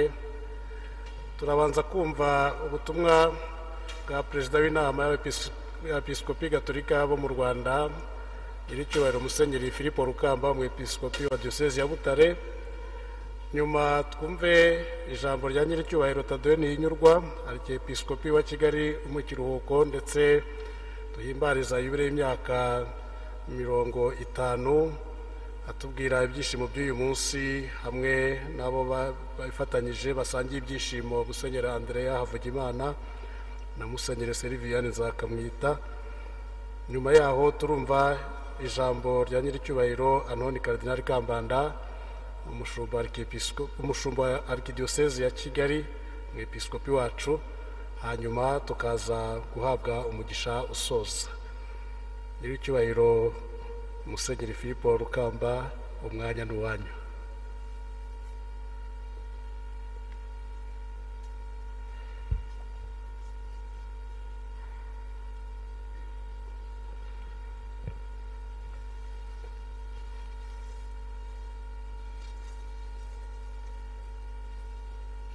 Nyiricyubahiro Karidinali Anoni Kambanda, arikepiskopi wa Kigali, nyiricyubahiro musenyeri THADEE NTIHINYURWA, twizihiriza none yubile y'imyaka 50 umaze uri umusaserdoti, bepiskopi nyakubahwa Inje Wang, uhagarariye intumwa ya Papa mu Rwanda, basaserdoti biyeguriye Imana, bayobozi mwese muri hano, bakristo bavandimwe. Mwibaruwa Paulo mutagatifu yandikiye abanyefezi aravuga ati, nihasingizwe Imana se w'umwami wacu Yezu Kristu, iyo yadusakajemo imigisha y'amoko yose ituruka kuri roho mu ijuru ku bwa Kristo. Nguko uko yadutoreye muri we nyine mbere y'ihangwa ry'ibiriho byose, kugira ngo tuzayihore imbere mu rukundo turi intungane n'abaziranenge. Biri mu ibaruwa Paulo mutagatifu yandikiye abanyefezi, umutwe wa mbere, umurongo wa 3 n'uwa 4. Giryo rero isengesho ryacu ry'ibyishimo kuri uyu munsi wa yubile y'imyaka 50 y'ubusaserdoti bwa nyiricyubahiro musenyeri THADEE NTIHINYURWA na musenyeri ANDEREYA Havugimana. Uyu munsi ni umunsi w'ibyishimo bikomeye, kuko ari umunsi w'imigisha y'Imana. Turashimira Imana yababaye hafi, yafashije abagaragu bayo. Imana iragahora isingizwa. Urebye ku munsi wa yubile, nta kindi cyavugwa atari ugushimira. Gushimira Imana yatoye nyiricyubahiro musenyeri THADEE NTIHINYURWA na musenyeri ANDEREYA Havugimana, no kubashimira uko bakurikira inzira Imana yabanyujijemo, bakatubera batyo urugero rw'ubudahemuka, bakaba ishema n'ibyishimo by'umuryango wacu Kiliziya. ni umunsi w'ibyishimo rero muri kiliziya yacu ihimbaza ubutorwe bw'aba bavandimwe bombi. Turashimira Imana mbere na mbere yo icyitwa ubutorwe cyose gikomokaho. Uguhamagarwa kwacu si ikintu kiba rimwe gusa, duhora tuhamagarwa n'Imana buri gihe, buri munsi, ku manywa na nijoro, ikatwereka urukundo rwayo kandi ikadusaba kuyibera intumwa. Umunsi wa yubile nk'uyu ni umunsi wo gutekereza kurushaho ubwo bwiza bw'Imana, ubwo buranga bw'Imana. Uburanga bw'Imana ubona mu ntangiriro y'ihamagarwa ryawe. Iyo umuntu akoze yubile aratekereza, agasubira mu buzima bwe, ibyiza yabubonyemo, ingorane yahuye nazo, ariko cyane cyane yibaza ku mpamvu zikomeye zatumye yegurira Imana ubuzima bwe, akabirebera mu gihe no mu mateka yanyuzemo, akabirebera mu mirimo no mu butumwa Imana yamushinze, kandi akabireba mu kwemera n'urukundo aba afitiye Imana ubu ngubu. Ni igihe rero cyo gusubira mu mutima wawe muri ya yego y'intangiriro yatumye ubuzima bwose bufata iyi nzira, kubera ko nta muntu w'ubuzima bwe ikibi, kandi koko ikibi ntigishobora kunyura umutima w'umuntu akareba bwa bwiza umuntu yakurikiye, bwa buranga bw'Imana yabonye bukamunyura akabukurikira. Kuba umusaserdoti koko ni ikintu cyiza Imana iha abo yitoreye. Tunashimira nyiricyubahiro Musenyeri THADEE NTIHINYURWA na Musenyeri ANDEREYA Havugimana kuko babaye indahemuka ku butorwe bw'Imana, bakaba bageze kuri uyu munsi bakomeye kuri ya ntegano bayigiriye kubera urukundo, kandi tukanabasabira kugira ngo bajye mbere bakomeze ibyo byishimo byo kubana na Kristo wabatoye ubuzima bwabo bwose. Nubwo rimwe na rimwe umuntu ashobora kuba yaragize umunaniro kubera ibigeragezo duhora tunyuramo, Imana yo ibona ubwiza bw'icyo gihe cya mbere umuntu aba yarayihaye ubuzima bwe n'ubwiza bw'ukwitanga kwe kwa buri gihe. Nanavuga ko ubwitange bw'iki gihe hari icyo burusha ubwa kera, kuko bwo bugizwe n'imyaka y'ubudahemuka no gukomera ku Mana. Bamaze iyo myaka na Kristo bahura buri munsi mu masengesho, mu gitambo cy'Ukarisitiya, kugaragariza abantu urukundo. Kugera ku myaka 50 ya yubile bivuga kandi ko Imana yabafasha akaboko ikabitaho buri munsi, ikabafasha kugenda barushaho gusa na Kristo, kugira ngo abahe umutima w'impuhwe, w'ubuntu, wo kwicisha bugufi, wo kwihangana nk'uwe, bityo bagende buri gihe barushaho gusa nawe. Iyo Imana itabafata ukuboko muba mwarananiwe kuva kera. Niyo mpamvu kuri twe umunsi wa none ari umunsi w'ibyishimo no gushimira Imana. Urukundo bafitiye Imana kandi bakarugirira n'abantu, rutuma bahabwa ubutumwa bwo kujya kwamamaza ingoma y'Imana, bumva uwuje abasanga wese, batanga amasakramentu, bigisha abantu, bafasha buri wese kugera ku Mana. Bakurikira Yezu Kristo umwami w'ibiremwa byose, witanzeho igitambo kugira kitagira inenge kandi cy'amahoro. Uko indirimbo nkuru y'umunsi wa Kristo umwami bitubwira, bashyikiriza Imana Data ingoma ihoraho kandi itagira urubibi, ingoma y'ukuri n'ubugingo, ingoma y'ubutungane n'ineza, ingoma y'ubutabera y'urukundo n'amahoro. Niyo mpamvu ari abagaragu b'urukundo n'ineza by'Imana mu bantu. Batwerekera mu byo bakora ko bafite uburyo bwo kumva bakurikiye Imana, ko bafite ibyishimo byo kuyibera abagaragu no kubera abandi abagaragu, byo kubabera inzira ibageza kuri ya ngoma y'Imana. Badufasha kumva ko tubereyeho ubusabane n'ineza. Bazi ko ubwo bwami bw'Imana bugenda mu mateka y'abantu afite byinshi birwanya ivanjiri, ariko bafite icyizere, bazi ko bazatsinda kuko bari hamwe na Yezu Kristu, bari hamwe n'Imana. Ukwizera kwabo kubafasha mu bihe bikomeye no mu bihe by'amage, kuko Imana ariyo ibakomeza. Abavandimwe bacu banyuze mu mirimo ikomeye yo kubaka Kiliziya, babinyuzemo kandi no mu bihe bikomeye. Musenyeri THADEE NTIHINYURWA yahawe ubutumwa bwo kuragira ubushyo bw'Imana muri iyi arikidiyoseze ya Kigali.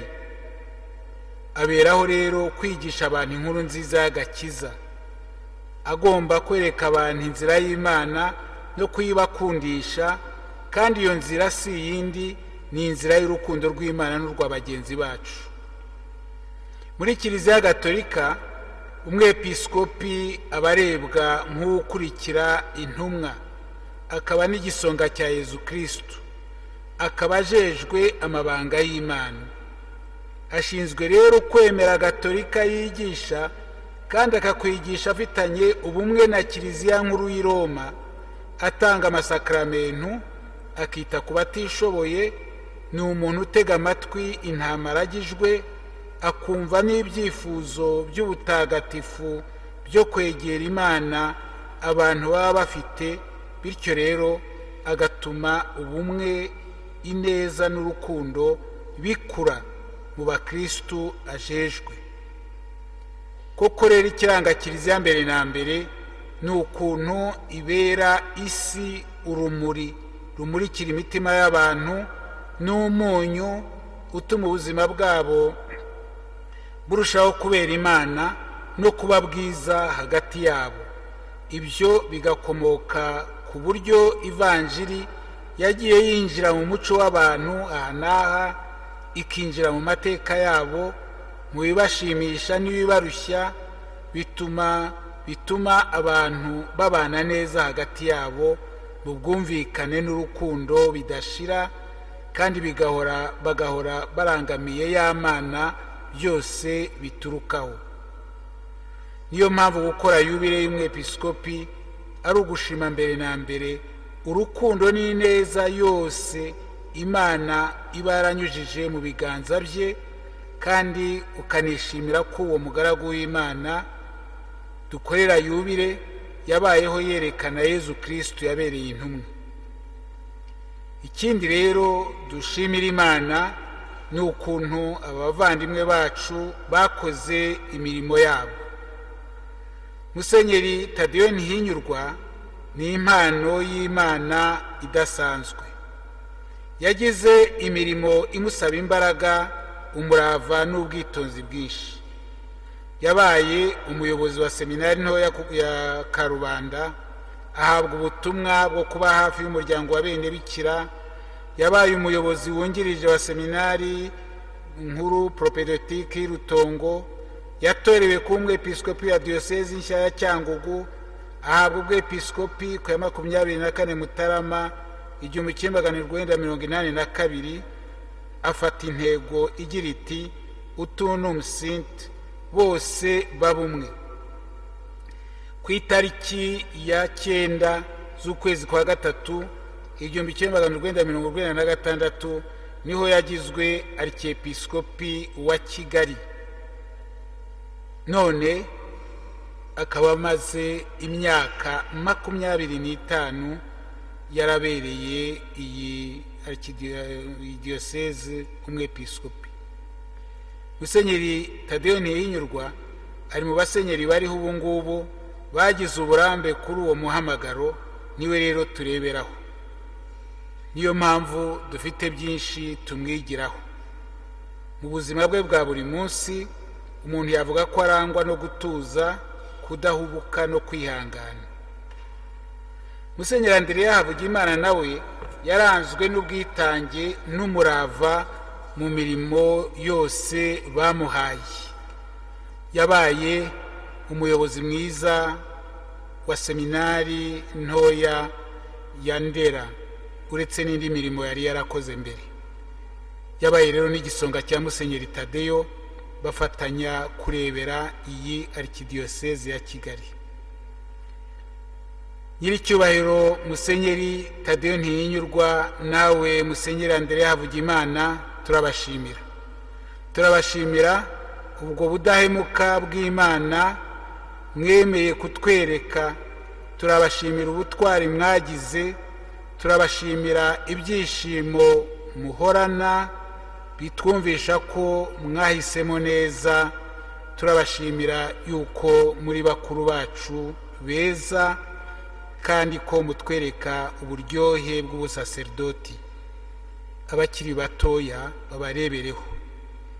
Nagira ngo ndangirize ku isengesho risabira abapadiri uko umwepiskopi arivuga atanga isakaramentu ry'ubusaserdoti mu cyiciro cy'ubupadiri, agira ati: Nyagasani Mana yacu, wowe uyobora umuryango wawe ukoresheje abasaserdoti udahwema kuwutoramo ngo ubashinge uwo murimo, turakwinginze abo wishakiye gutorera umurimo w'ubupadiri ubaha ingabire yo kugukorera badacogora, bahore barangamiye ugushaka kwawe, maze mu byo bakora byose no mu mibereho yabo bizihizwe no kuguhesha ikuzo muri Kristo, kubwa Yezu Kristo umwami wacu.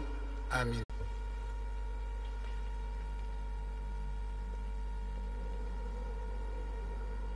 Twongere twishimire ubutumwa bwiza bwa Nyiricyubahiro Musenyeri Philippe Rukamba. Tugiye rero kumva ubutumwa n'impanuro bya Nyiricyubahiro Musenyeri Thadee Ntihinyurwa, arikiepiskopi wa Kigali mu kiruhuko, kandi twizihiza ibiri imyaka 50 y'ubusaserdoti.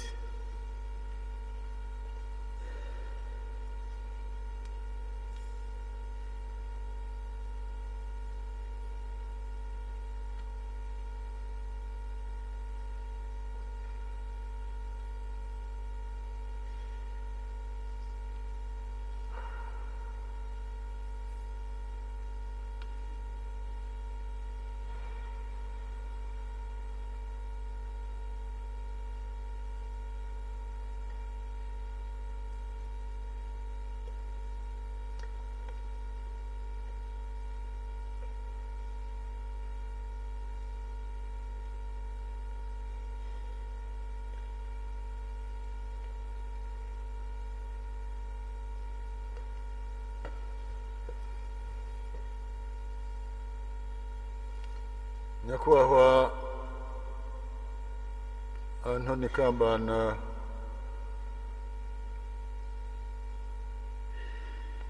arikiepiskopi wa Kigali, bepiskopi n'umubano mwiza zirangatanije gusingiza umwami w'amahoro, umwami w'urukundo, umwami w'imbabazi, umwami wacu Yezu Kristo, inshuti yacu Yezu Kristo. Murakoze.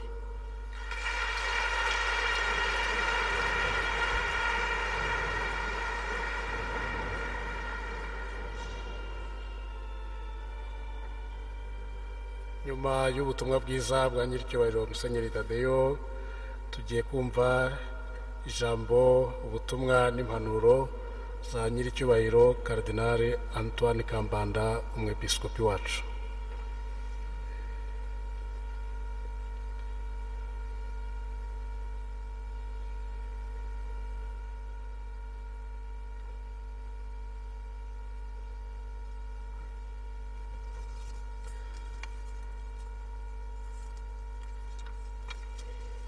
icyubahiro Musenyeri THADEE NTIHINYURWA Arkipeskopi wa Kigali uri mu kiruhuko, abepiskopi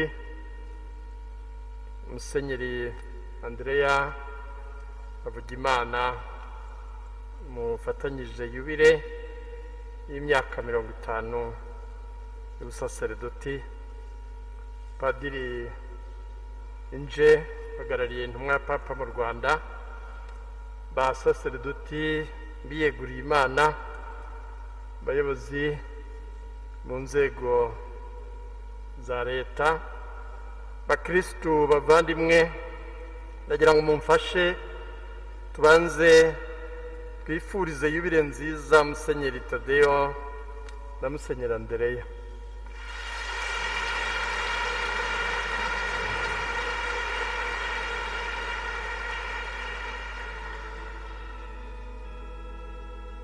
Yubile y'imyaka 50 ni yubile ikomeye cyane ku busaseredoti, umaze iyi myaka yamamaza ijambo ry'Imana, ijambo ritanga ubuzima n'umukiro, ajijura abantu ku rukundo rw'Imana, akabigisha kuyizera no kuyiyambaza, ayobora abantu ku Mana kandi akabatagatifuza.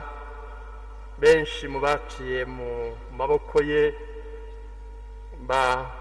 batabarutse bari mu mahorero y'Imana, bamukesha cyangwa mu butumwa bwe yafashije kuyoboka Imana no kwitunganira, bagatabaruka amahoro, kubatagatifuza n'amasakaramentu ngo bahore babereye Imana bayitunganira, kandi akabafasha no kubana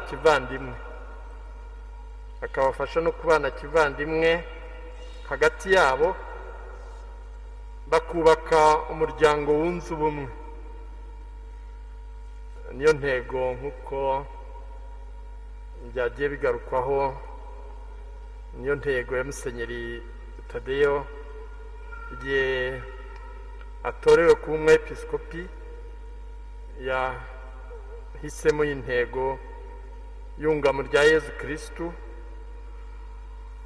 ati bose babumwe, isengesho rya Yezu Kristu, kandi yumvagamo ko ari ubutumwa Nyagasani amuhaye nk'umusaseredoti mu mbaga y'Imana.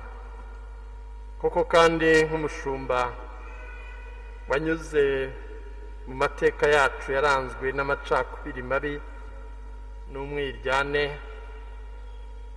aho nk'umushumba yabonaga afite ubutumwa bw'ibanze mu kunga abantu, akaba yarabigaragaje muri iyi myaka 50 y'ubusaseredoti amaze. Nagize umugisha wo kubana nawe no gukorana nawe muri iyi myaka 50 y'ubutumwa bwe nk'umusaseredoti.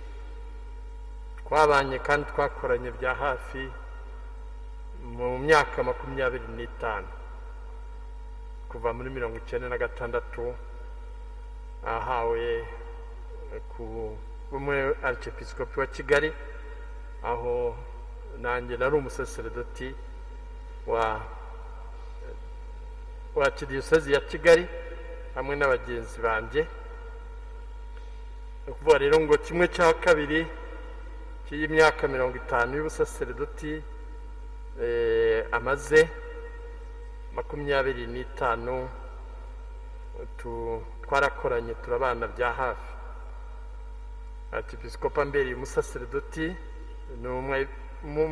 ndi umusaseredoti ambereye umwepiskopi.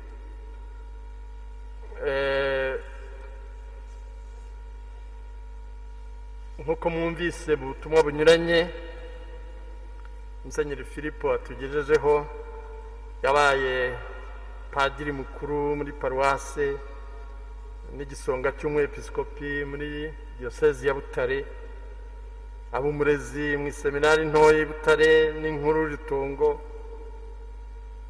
yatorewe ku mwepiskopi wa Cyangugu muri 81, ni ukuvuga ngo muri iyi myaka 50 y'ubusaseredoti 40 ayimaze ari umwepiskopi, haba Icyangugu 15 na hano i Kigali 25. Yagize uruhare rero rukomeye no muri ya ntego ye ukunga abantu, ukunga imiryango y'abiyeguriye Imana, akayiramira ngo idasenyuka. Na nyuma jenoside yakorewe abatutsi muri 1994 yayoboye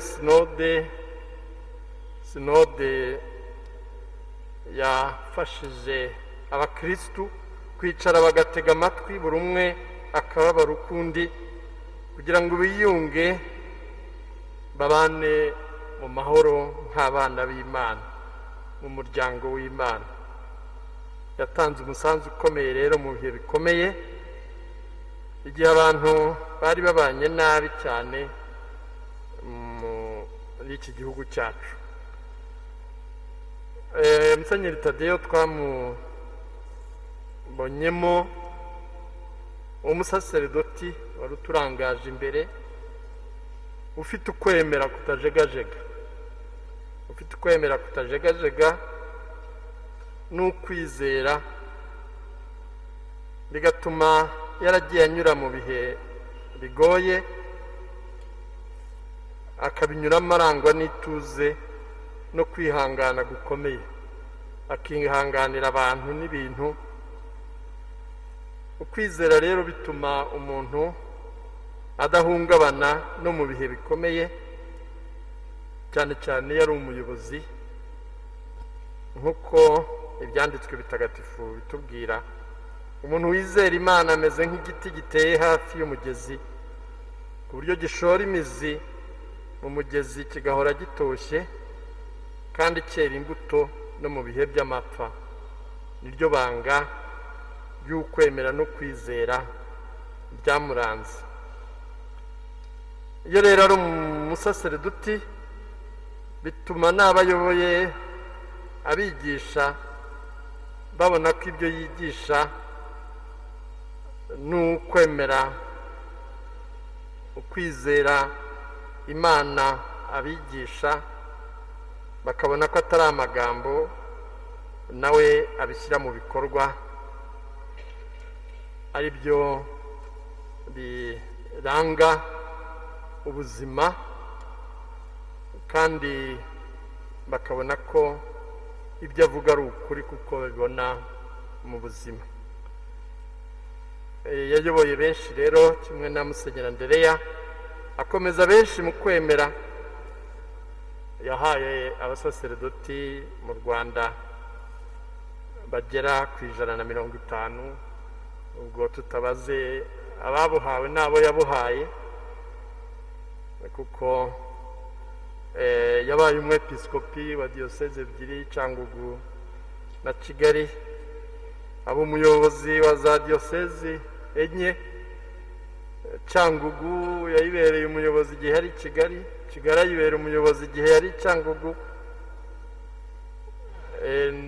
Diyosezi ya Butare na diyosezi ya Kabgayi na diyosezi ya Kibungo, aho yayibereye umuyobozi igihe kirekire, akaba rero yarabaye n'igisonga cy'umwepiskopi wa Butare. Mu bepiskopi yahaye ubwepiskopi abepiskopi 10 mu Rwanda, 4 ari uyoboye, 6 yungirije uyoboye itangwa ry'ubwepiskopi. N'ubutumwa rero bweze imbuto nyinshi muri Kiliziya, kandi n'ubu ngubu aracyakomeza no kutubera umujyanama nk'umuntu ufite ubunararibonye n'uburambe mu kiliziya mu kwemera mu iyogezabutumwa mu buzima bwa roho,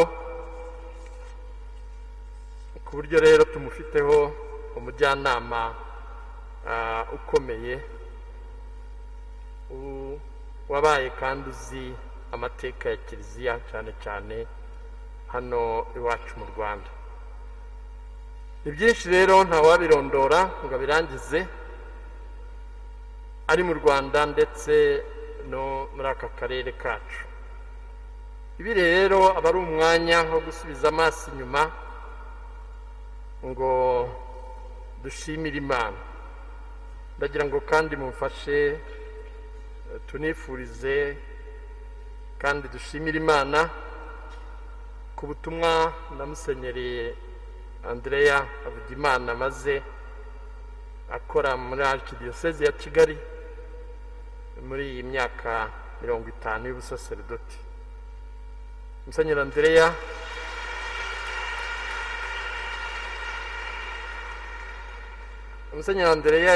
igihe kinini cy'ubutumwa bwe yakimaze ari umurezi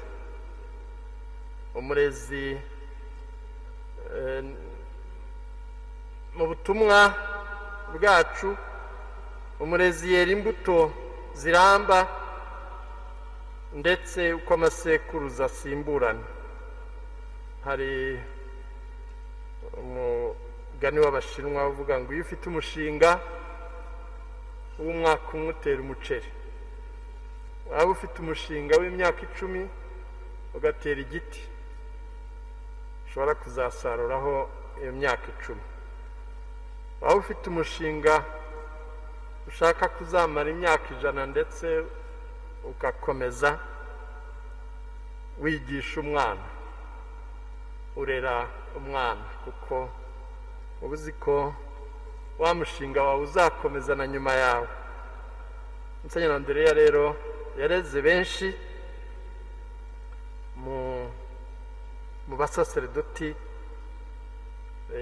no mu barayiki kandi banyuze mu burezi bwa diyosezi, mu burezi bwa kiliziya cyane cyane mu seminari ntoya.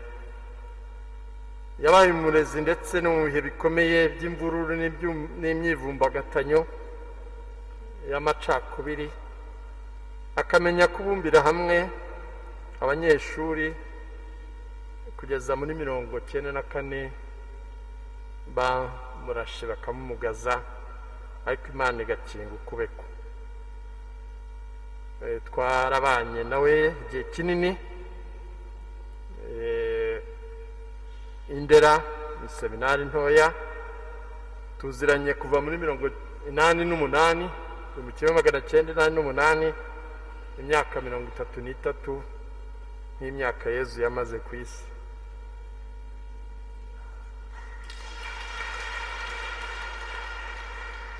Yabaye umurezi abakuru muramuzi mu seminari ntoya ikiri muri Saint Paul,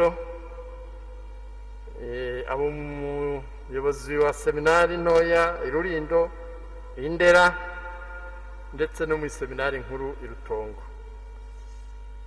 Akaba yarakoze ubutumwa bukomeye, azwi cyane mu baregiyo uyu mwaka baregiyo barizihiza imyaka 100 kuva umuryango wa regiyo ushinzwe ukagera mu Rwanda muri 53. Yayibereye umuyobozi wa roho umoniye imyaka 23. Abaregiyo bafitanye igihango gikomeye kandi ni no mu bantu aho yakoze ubutumwa bukomeye mu gukunda Bikira Mariya no kumwiyambaza, umurage dufite ukomeye mu Rwanda, mu Kiliziya mu Rwanda, umubyeyi Bikira Mariya. Yakoze ubutumwa rero bukomeye no mu gihe cya 1998 n'ibihumbi 2000, igihe cya sinode iyoboye sinode muri arikidiyosezi ya Kigali, umwepiskopi amuhaye ubu butumwa kugira ngo umuryango w'abanyarwanda n'abakirisitu bashobore kongera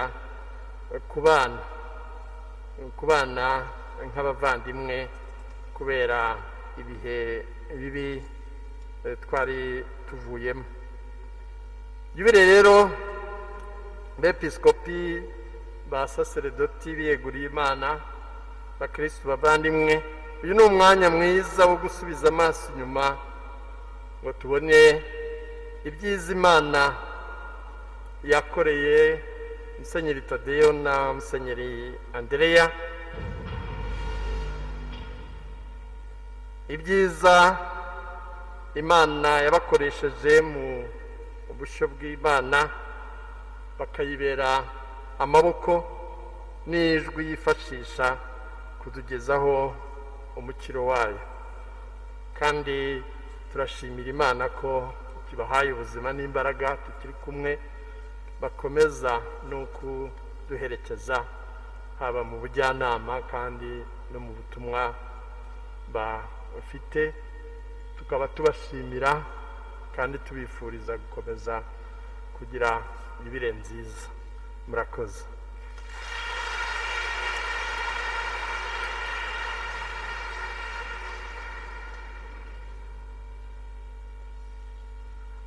Igihe umwepiskopi wacu nyiricyubahiro Kardinali Anoni Kambanda ataricara, tugiye kumusaba ahe impano arikidiyosezi yageneye Musenyeri THADEE na Musenyeri ANDEREYA, azibahe hano muri iyi kiliziya, hanyuma tubishimire.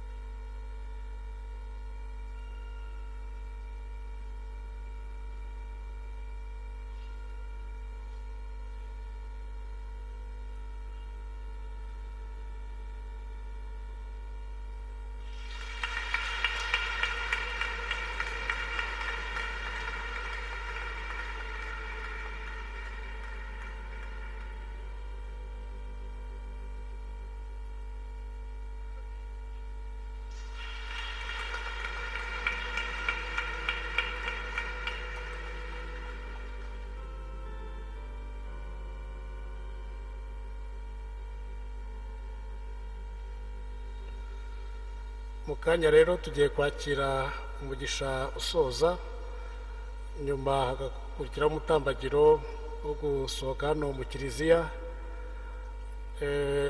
Abepiskopi n'abasaseredoti bamaze gutambagira, natwe abakirisitu tugasohoka, turasabwa kudatinda ku rubuga hariya hanze no mu mayira, kubera ko tugomba gukomeza kwirinda icyorezo cya COVID-19.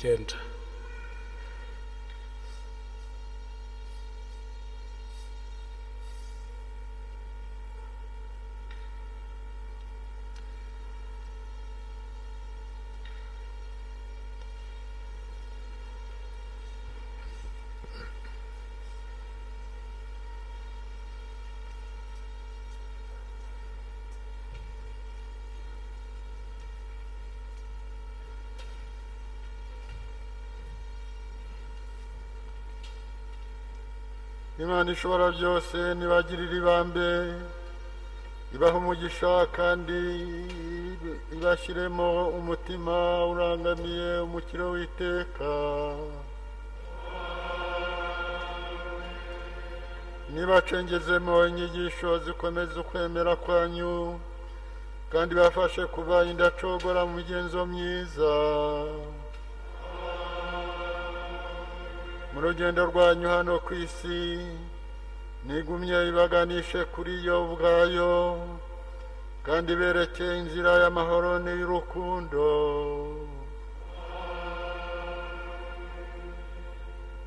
ushobora byose n'abaha umugisha imana data na mwana na roho mutagatifu